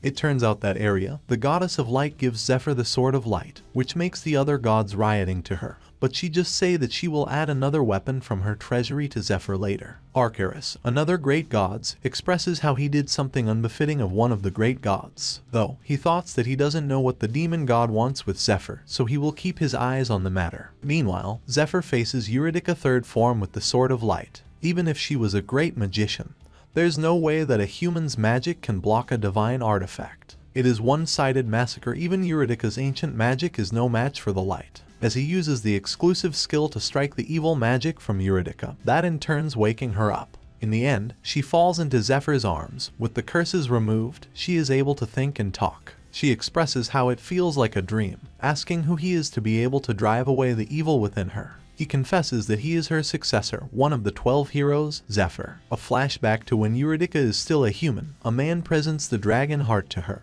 a heart that formerly belonged to the black dragon Tartarus. She accepts it, and along with the heart, her heart also got snatched by the man. And at that moment, she believed there would be nothing but happiness for them. But she was foolish. She explained that the last floor of the tomb is a great magic circle embodying the tree of life, the treasure of the elves. It is a facility that exists to purify the dreadful curse put on the black dragon's heart. She has extended her life by 1,000 years using the magic circle's power, and finally succeeded in purifying the dragon heart. But in exchange she was eroded by the curse and lost her humanity. Now, Zephyr and his companion pulled her out of the darkness, yet she doesn't know how she can repay them. So she asks, for what purpose does Zephyr want with the dragon heart? Instead of explaining because they don't have enough time, he asks her to read his memories. She saw all of it. His lonely journey to fight the demon god, how the angel asks him to entertain the gods, all of his cherished comrades that he made along the way, and his process going 10 years back to today. Meanwhile, a traces of flashes in the path of the battle between the Saint Lucius and his supposedly best friend Matthias. The demon thoughts how amazing he feels to have an omnipotence power like becoming a god, barraging Lucius who wears his overpriced equipment. When suddenly appears a magic circle on the demon god worshippers that sneaks becoming a priest. The centipedes bursting open from their chest as they ran toward Matthias. He uses a skill called Seizure to absorb the power that's stored in the branded worm from nearby demon god worshippers. Now, not only Lucius doesn't able to deal massive amount of damage to him, Matthias yet to get stronger. After that he uses a skill that burns everything. Seeing that, Lucius knew that the skill is dangerous, so he tells his men to maximize their defensive skills. The fire is so strong that no one except one that defended by the overpriced shield are incinerated. Seeing how his party members get burned, Lucius asks him to not commit any more evil. That instead enrages Matthias, as how dare Lucius, of all people, say that. Even though he is not a saint candidate, Lucius received the stigmata, and the original saint candidate, Matthias, gets left out. The people is disappointed after they invested so much into his family, thinking that he is a fraud and all. Matthias is furious that Lucius' family sells out the name of saint, saying that the people only can overcome chaos if they receive Lucius's blessing, then extorted the assets of the devotees. He screams his lung out, saying that the Temple of Light is the true evil. Meanwhile, Eurydica calls out to Zephyr as the pitiful one. She cries as she saw the future that he walks. So he tells her that this time, he wants to win against the demon god, as if someone the likes of Eurydica helps him to help transplant the dragon heart into him. She apologizes as she cannot abide by that favor. She tells him that 1,000 years ago, the world was on the verge of collapse. The strongest of the 7 dragons, the black dragon Tartarus, set the entire world aflame. Although Tartarus was one of the 12 heroes that led the war against the demons, he lost his reason and went berserk due to the demon curse. The Archmage, Princess Eurydica, along with other strong individuals such as the Knight Georgius, and the Gold Dragon who stood on the side of humanity. The remaining 11 heroes had no choice but to face their old comrade Tartarus to protect the world. After fighting desperately, the battle with the Black Dragon that went on for an entire year come to a close with a strike from the Knight Georgius. Zephyr reveals how the demon god, Tartarus, able to descend to the human world through summoning. And that's the entire reason for the demon god worshipper. Her goals in the past and his current goal are the same. Eurydica thoughts how they are so different. She wonders why Zephyr reminds her of Georgius. He says how proud he is. After Eurydica and the Gold Dragon spent 3 years purifying the dragon heart, and after so many mock transplant, he is finally ready to be the first dragon slayer, and will have the power to protect the world. Instead, the transplant failed, and the curse ate Georgius alive. It turns out that the Gold Dragon betrayed them, making it as it seems the curse has been lifted from the dragon heart. At this point, it is unknown what his motive are, but he claims that he had fun being on the humanity's side. However, he also has a duty that he must fulfill. Using a skill called Dragon Tongue, he commands Eurydica to keep her mouth shut for eternity. About the secret of the world that she learned about something else that's being censored. He says how unfortunate that they were too greedy for the dragon heart, adding that they could have spent their old days happily with their daughter if not for it. He also says that Eurydice's skill is quite marvelous, as the dragon heart was perfectly transplanted within Gorgias's body, along with the demon curse hidden within.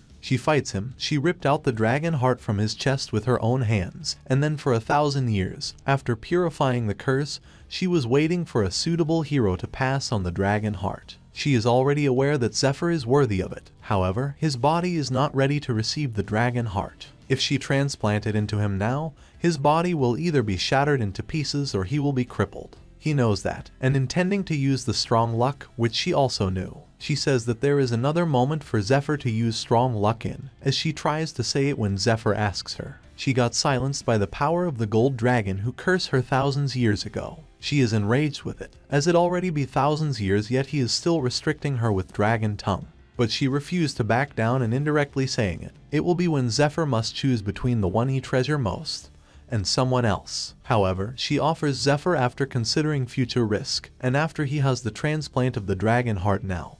He needs to hunt the other 4 dragons within a year. Well, with everything he knows now, a year is way too long to kill 4 dragons. He promised Eurydice that he will show her the safe world that she and Gorgias wanted to see. He will accomplish it in half a year, so she can lay down her duty and watch over him in the afterlife. She cries as she apologizes. She decides to pass on the duty that she could not complete in her era over to Zephyr. She opens up her tomb to take up the dragon heart. Now she finally convinced to transplant the heart to Zephyr. As she takes up the dragon heart, she pays her respect to Zephyr's resolve, the new hero. So then she begins the process of the transplant. A few moments later, he finds himself in a dark place where he can't see anything. As he uses his mana to feel the surrounding, he knew that he felt something similar to that before. Something other than himself is in there. Suddenly a massive eye appears behind Zephyr. As Zephyr turns around, the thing attacks him immediately. He was Tartarus, and he grabs Zephyr, enraged with the fact that Zephyr dares to covet his power. That is the evil desire of Tartarus left within his dragon heart. He smells Zephyr up, and he can smell the gods on him. It turns out that he hates the gods to the bone, saying that Zephyr is the last person he would ever hand over his power to.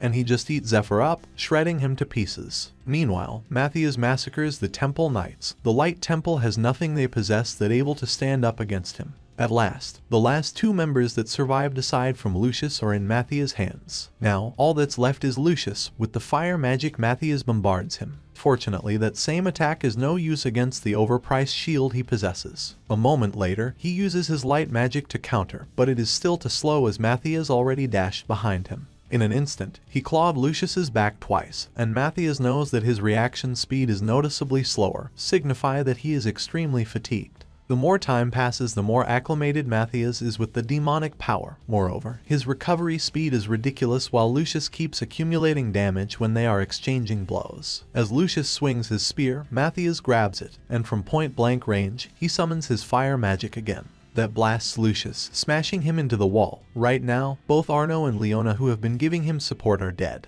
He has no choice but to use his saint power. However, he knows that he might end up in a bigger trouble if he uses that power. On the other hand, Matthias wants to end their fight, when suddenly the fireball he summoned disappears. It surprised him that a feather coated with a light power penetrated his fireball and annihilated it. In the end, Lucius uses his saint power to summon his future self, as he asks Lucius with how much of Lucius's lifespan will he offer for summoning that power. Lucius offers 1 month of his life, but the power seems to want half a year worth of his life to defeat the demonification Matthias. So he accepts it. Lucius gets powered up with all of the light he will ever need to defeat a mere demonification. At that moment, Matthias, the demon, feels afraid of the power Lucius possesses, as he supposedly is no match for Matthias, yet, with a flick of Lucius's hand, he split open Matthias' chest. In the end, Lucius barrages him with the light's beam, decimating the demonification Matthias. Looking at his dying supposedly best friend, Lucius explained that it's a saint-exclusive skill called Glimpse of Glory.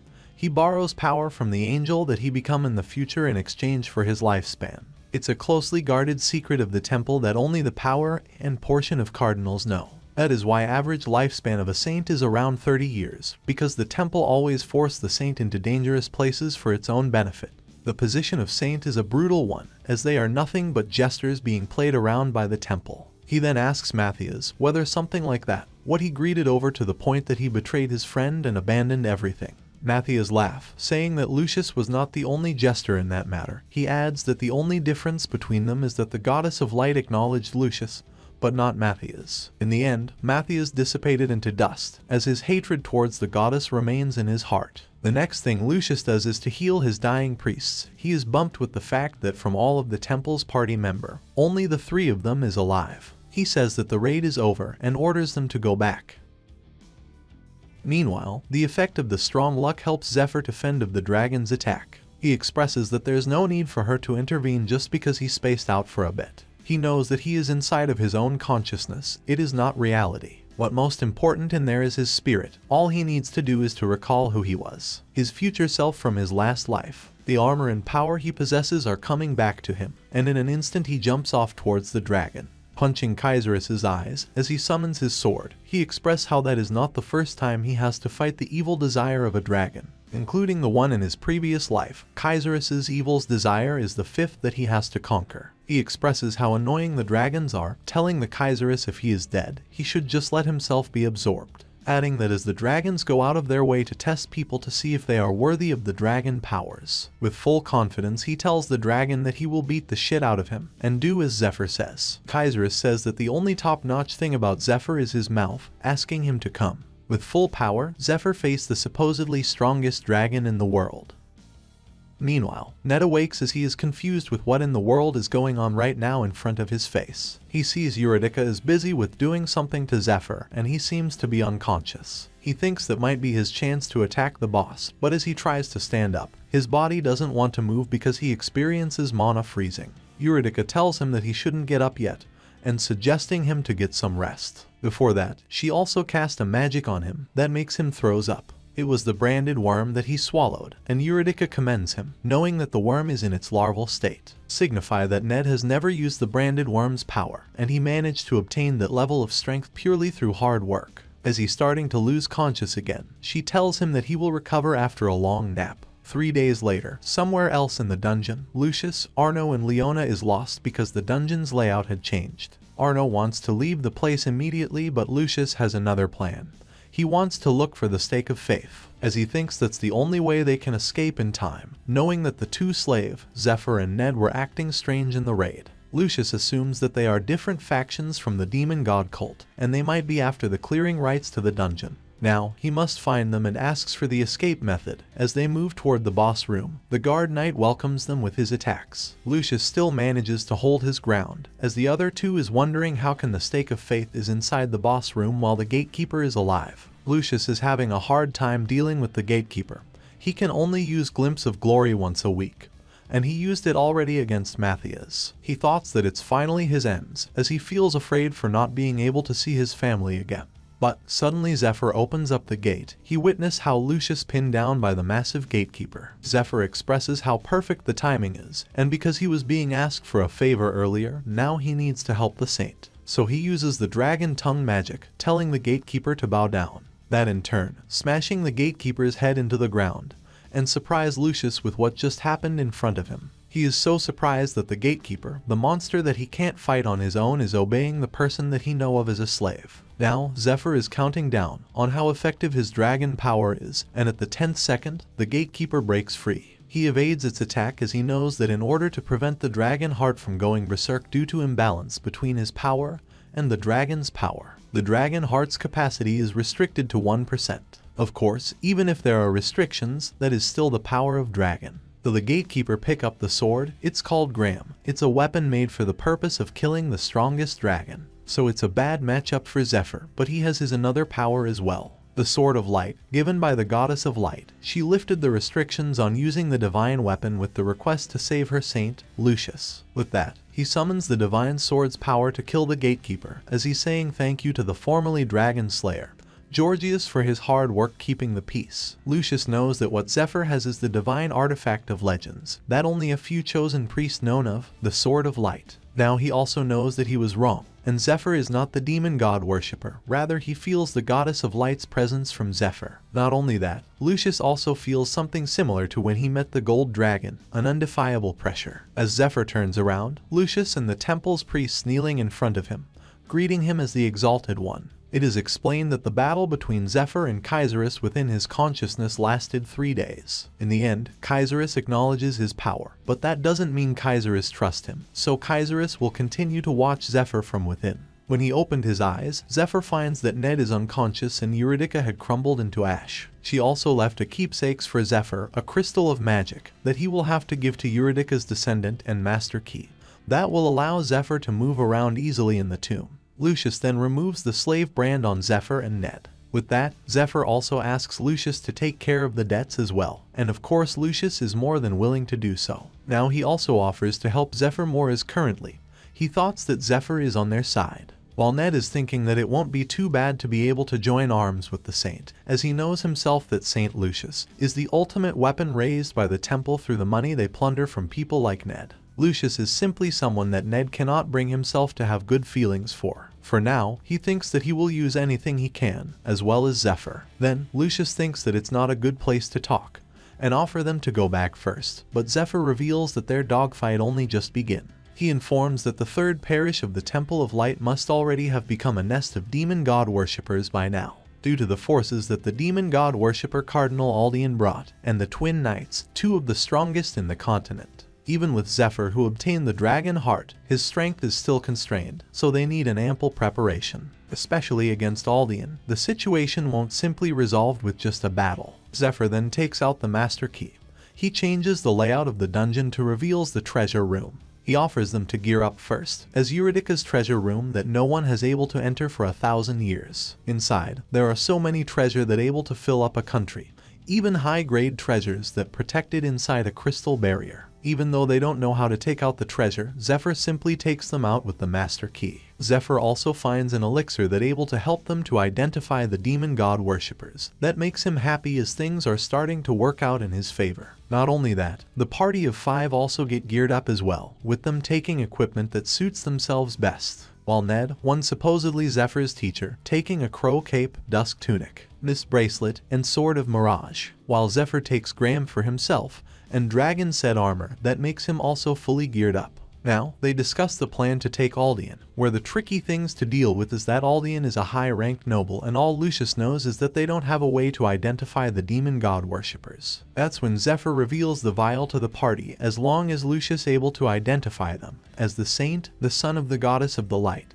People will listen to him. Meanwhile, Alfonso gets controlled by Aldea, and it's true that he is already succeeding in taking over the parish temple. Lucius's wife, Claudia, and their kid can only watch as she only knows that Aldean is a priest and wonders why would he do something like that. Aldean asks whether she thinks that he had showed her something amusing. Not only that, he also explains that his branded worm is different from the others. As he takes it out, his branded worm has a special ability called Hive, which already evolved into a queen, and able to gives birth to larvae that allows him to brainwash and control any human who ingests it, just like the Reverend in front of him. And with that, he asks her to persuade Lucius, yet as she asks him what she needs to persuade Lucius for, that makes her kid cry. His name is Marius, and Aldean intends to use his hive to him, saying that it's little bug friend as a present for him. But Claudia fend his hand off, throwing the bugs away from the kid. That also reveals the other bugs that make off Aldean's body. As he gets enraged with her, a knight arrives reporting that there's a trouble in the temple, adding that Lucius is outside. Aldean is surprised to learn that Lucius is back that soon, so he looks outside. What he witnesses is a lot of his knights get knocked out flat by the trio, Lucius, Arno, and Leona. He greets him, as it's been a while after they meet, and Aldean is shouting why would a saint attack the priests of his own parish. Right now, Lucius is already using the potion of scrutiny, and when he add a drop of that on his eyes, he will be able to see the branded worms within the demon god worshipper's body. Witnessing how powerful Aldean worm is, the Saint of Light, Lucius proclaims to arrest Aldean for acts of heresy, adding that the sins of deceiving the Temple of Light is a heavy weight to bear, and telling Aldean that now he will pay for it. That enrages him, laughing and calling the saint as impertinent brat. Alfonso appears. As of now, he is controlled by Aldean, asking whether Lucius has evidence to accuse the Cardinal of heresy. Which of course Lucius notices that in his uncle's body is not a branded worm, but Aldean's ability that Zephyr spoke of. But Zephyr prohibit to reveals the potions of scrutiny, as it will stir a lot of trouble that might get Lucius killed, and he suggests to get surefire evidence. Eureka Tombs is a great labyrinth that covers an extremely wide underground area. That range actually extends as far as directly underneath the third parish temple. And if they move to the right location and dig through the ground to get outside, they will arrive at the base that Matthias used, where the demon god worshippers held their assemblies. That's when they found the evidence in the abandoned mansion, and that's what Lucius bring to arrest Aldean. That's are the letters that Alden exchanged with Matthias, his plot to seize the dragon heart, and his acts of worship to the demon god. All are recorded in those letters, though there are instructions to burn immediately after reading. It seems that Matthias hold on to them in the case that he would get betrayed. In the end, Aldean laughs knowing that Lucius that thorough with investigating him, or whether Matthias feels some sort of fidelity toward Lucius and blurt out everything. He then reveals it as the executive of the demon cult, rank 11 of the demon god worshippers, Aldean. But for now, Lucius still unable to do anything as he also has Claudia and their kid hostage. And he asks Lucius whether he would ingest the special worm Aldean has with powerful brainwashed ability or Claudia should. Without hesitation, Lucius offers to eat it and tells him not to lay a hand on her and his kid. But in the end, Aldean decides to feed it to Claudia anyway, where suddenly Ned appears, stabs him from behind. It turns out that the mist bracelet able to hide his presence, that makes the twin knight fails to detect him. In turn, his sword of mirage able to hurt Aldean. His first priority is to save the kid and Claudia, so Ned grabs her intending to take her away. But the Gold Knight stood in his way, as if at that moment is his first time facing the older of the twin knights, and he is incredible because he possesses the power of one of the continent's 10 strongest. To cover for Ned, Lucius uses his spear to distract Aldean and his knights, that leaving the Gold Knight no choice but to defend his lord. That makes an opening for Ned to take on the Silver Knight, and for Claudia to snatch back her kid. Now Aldean is confused whether the Eastern one deceived him, to ruin his plan and him into a corner by pretending to cooperate. And all he thinks now is to get away, as he lost his hostage, and if Lucius uses his glimpse of glory, he can easily kill Aldean. The Gold Knight gets down from the tower, preparing to face the Saint as the Silver Knight is helping Aldean to run away. It is then revealed that he is Castor, rank 20 of the demon god worshipper, will go face to face with Lucius, the first son of light. From all over the town, the people is prohibited from entering, because the knights is in the middle of training. Even the mining slave are able to see the smokes that comes out from the temple from afar. Arno and Leona goes against the lower rank knights and priests that's swarming into their way. But with their newly attained equipment, they are able to hold their ground quite well, while the Saint and the Gold Knights wreaking havoc in the temple, breaking buildings one after another. Therefore, Lucius is the one that has the upper hand. Castor thoughts on how annoying it is that he has to deal with Lucius' spear, because in a face-off between a sword and a lance is fundamentally more advantageous since it can be used to attack with long range. But it's different with him as he is the 10th strongest knight in the continent. He evades the lance's tip and goes to cut the Saint up. Castor doesn't expect it that Lucius wears a mirror chainmail, which reflects 50% of the damage he received. Lucius counterattacks him as he expresses that he, the Saint, let the twin knight to rose on the rank within the continent, while he barrages Castor with trusses from his extremely overpriced spear, because a divine being such as himself cannot dare to be placed in the rankings of mere humans, as he pushes the Gold Knight into a corner. In the end, Lucius uses a light magic called Judgment, making a massive hole on Castor's stomach. As the Saint lands down, Leona cheers up, calling out to him, thinking that he manages to beat the Gold Knight. But he yells to them not to come closer as his stomach also get hurt, because as he uses his judgment, he received total 7 attacks. Castor heals up with the worm's ability, saying that he also has reflection ability that reflected around 50 to 60% of the damage from judgment. He claims that he was planning to hold Lucius off until Aldean manages to escape.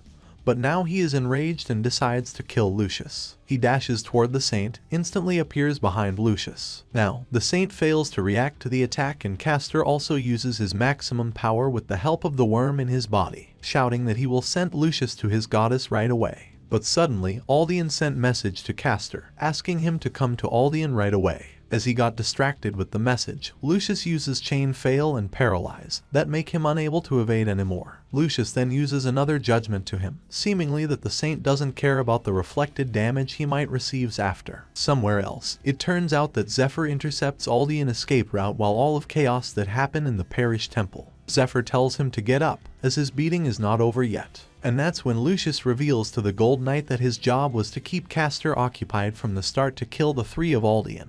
The Silver and the Gold Knights, one by one after separating them. Lucius mock him, saying that he sure fell into their trap quite marvelously. That makes the Gold Knight so enraged to him that looks like his vein is going to burst open. Back at the demon god worshipper castle, Aldean asks to transport the dragon heart with his ability. He can control the third parish temple and possess the saint. So, the leader allows him to, yet Aldean can only wondering why it turns out this way. He already planned for every situation, but he fails to count for the Easter One's betrayal. He previously said that he will eliminate his disciple, but in the end, Aldean was left running away from the temple. Then, both Aldean and the Silver Knight arrive at their getaway carriage, as what concerns Aldean the most is his scale of his enemies. If the Eastern One betrayed him, then he doesn't know how many more Dragon King-style disciple are in hiding.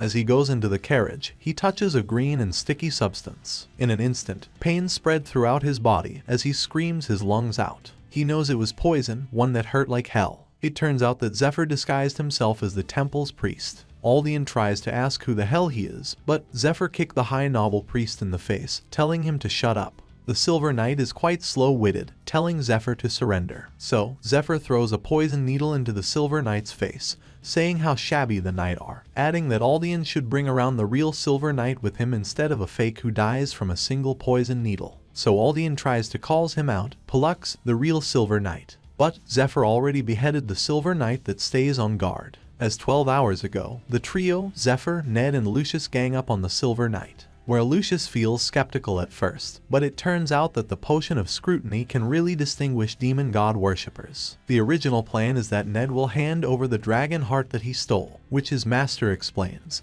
There will be a temple priest among them, telling Ned to lay low after getting the slave's brand removed. But the priest and his master plans to use the slave brand to restrain Ned and plan to kill him. Now Ned knows, while Zephyr knows it from his past life, where he also knows that Lucius, who was controlled by the worm, was a nightmarish enemy. However many times he recall it, what he remembers is the horror when Lucius's wife begs Zephyr to kill her. With all of the dragon heart's power he can muster, he summons a lightning that envelope his sword, striking into Aldean. But he realizes that there's not enough volume for a person to disintegrate. Suddenly, there's an attack coming to Zephyr's way as he blocks it with his sword. The attack comes from Aldean, who releases his demonification form, as he claims that even though he is stronger than the Twin Knights, he chooses not to fight because he doesn't want to show that form to anyone. Zephyr knows that Aldean segregated a part of himself as the lightning fell and returned to his true form. In that state, the poison must have already been removed. It turns out that Aldean originally demonificated already, and gained the mimicry skill that allows him to mimic human appearance. With that, he gathers all of his strength into his hand, and he stomps the ground with it. The impact destroys the forest hundreds of yards away.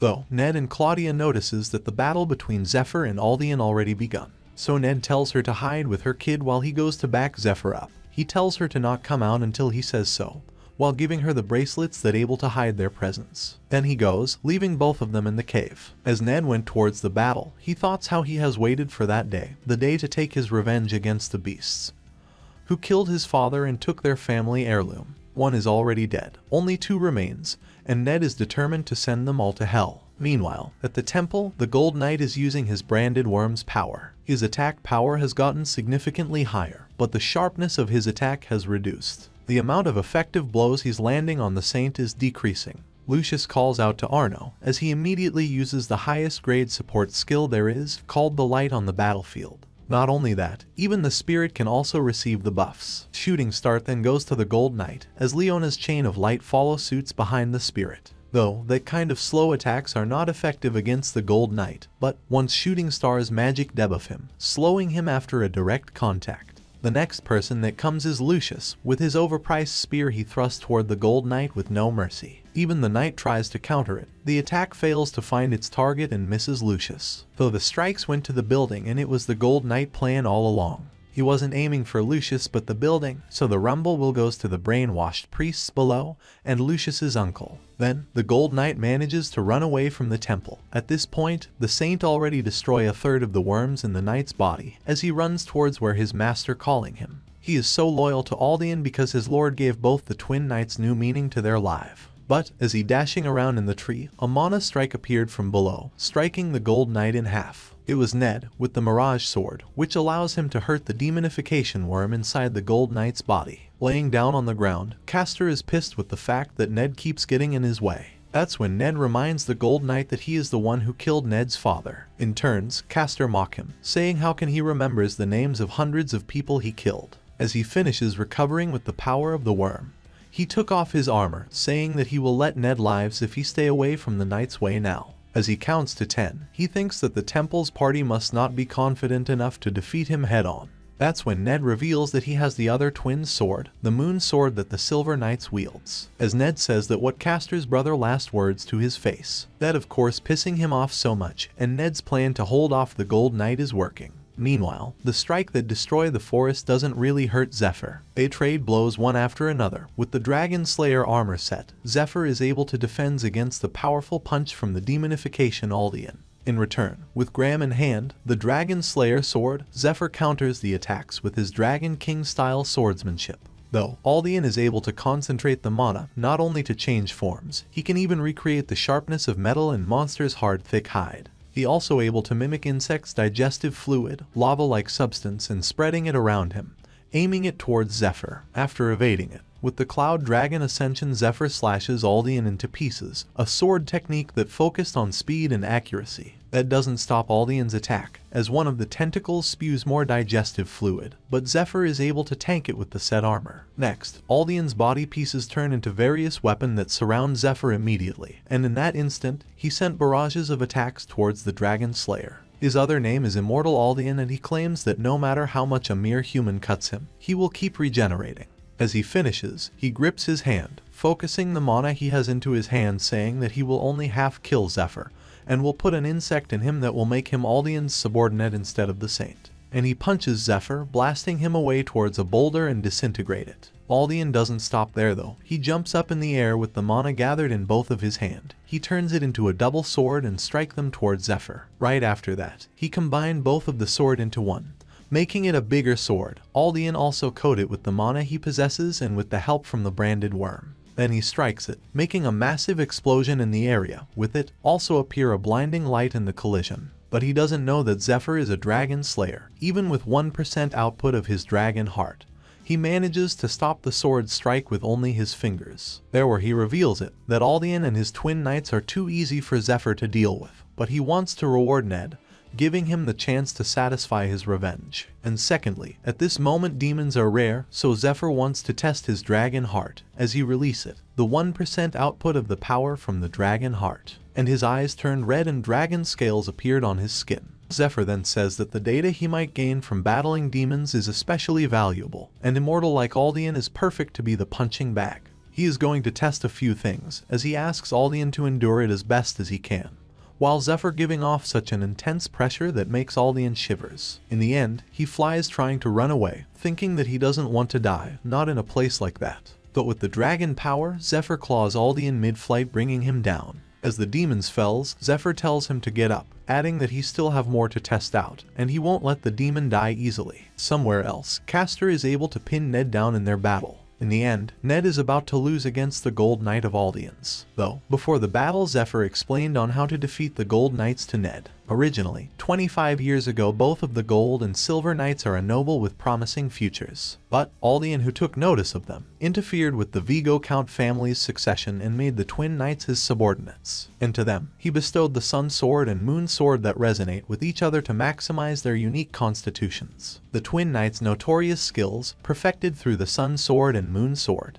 Once he attacks, there inevitably forms a gap in his movements before he moves on to his next stance. It's a weakness that everyone has. But the Silver Knights attacks as if making up for the Gold Knights' gap. These technique called Eclipse, they transcend their own limits of accuracy and speed to unleash a storm of blades that slaughters the enemy without a single gap. That's where Ned comes to recreate Eclipse by resonating with the Gold Knight through the Moon Sword and use it against the Gold Knight. That surprised Castor, as he never told anyone but Aldean about the secret of the eclipse. But how does Ned knows about it? While at the same time, Aldean's screams were once again echoing in Castor's head, but he did not listen. And just as planned, after Ned shows him the Silver Knight's sword and technique, Castor won't be able to ignore Ned, no matter how worried he is about Aldean. So that is precisely why Ned has to kill Castor now, because there won't be any other chances than that. They trade blows again, Ned with his vengeance, and the same thing could be said with Castor. A few moments later, Castor split Ned in half, only to realize that it's a trick by the power of Ned's cape. That instant, Ned appears behind Castor with his Dragon King style ready on his left palm to immobilize him. Now Ned manages to stop Castor's movement, and his chances arrive. He strikes the moon sword toward Castor, but the sun sword moves on its own even though Castor has been stunned. But what's Ned doesn't know, the two swords are drawn toward each other, and with that Castor able to finally land an attack to Ned with his hand. And that is how he is able to pin Ned down on the ground, wishing with every fiber of his being to kill Ned. Though, Ned punches the sun sword and starts performing his Dragon King style to the fullest. He burned Castor's eyes with the electric energy. On top of that, Ned also blends his presence with the power of the Crow Cape, making Castor has a hard time dealing with him now. And with Moon Sword, Ned summons a massive lightning and strikes it towards the Gold Knight. And at this point, one of the spots in the continent's strongest 10 that the twin knights, the Vigo brothers, held, had become vacant, while Ned finally able to satisfy his anger towards the people that took his life before.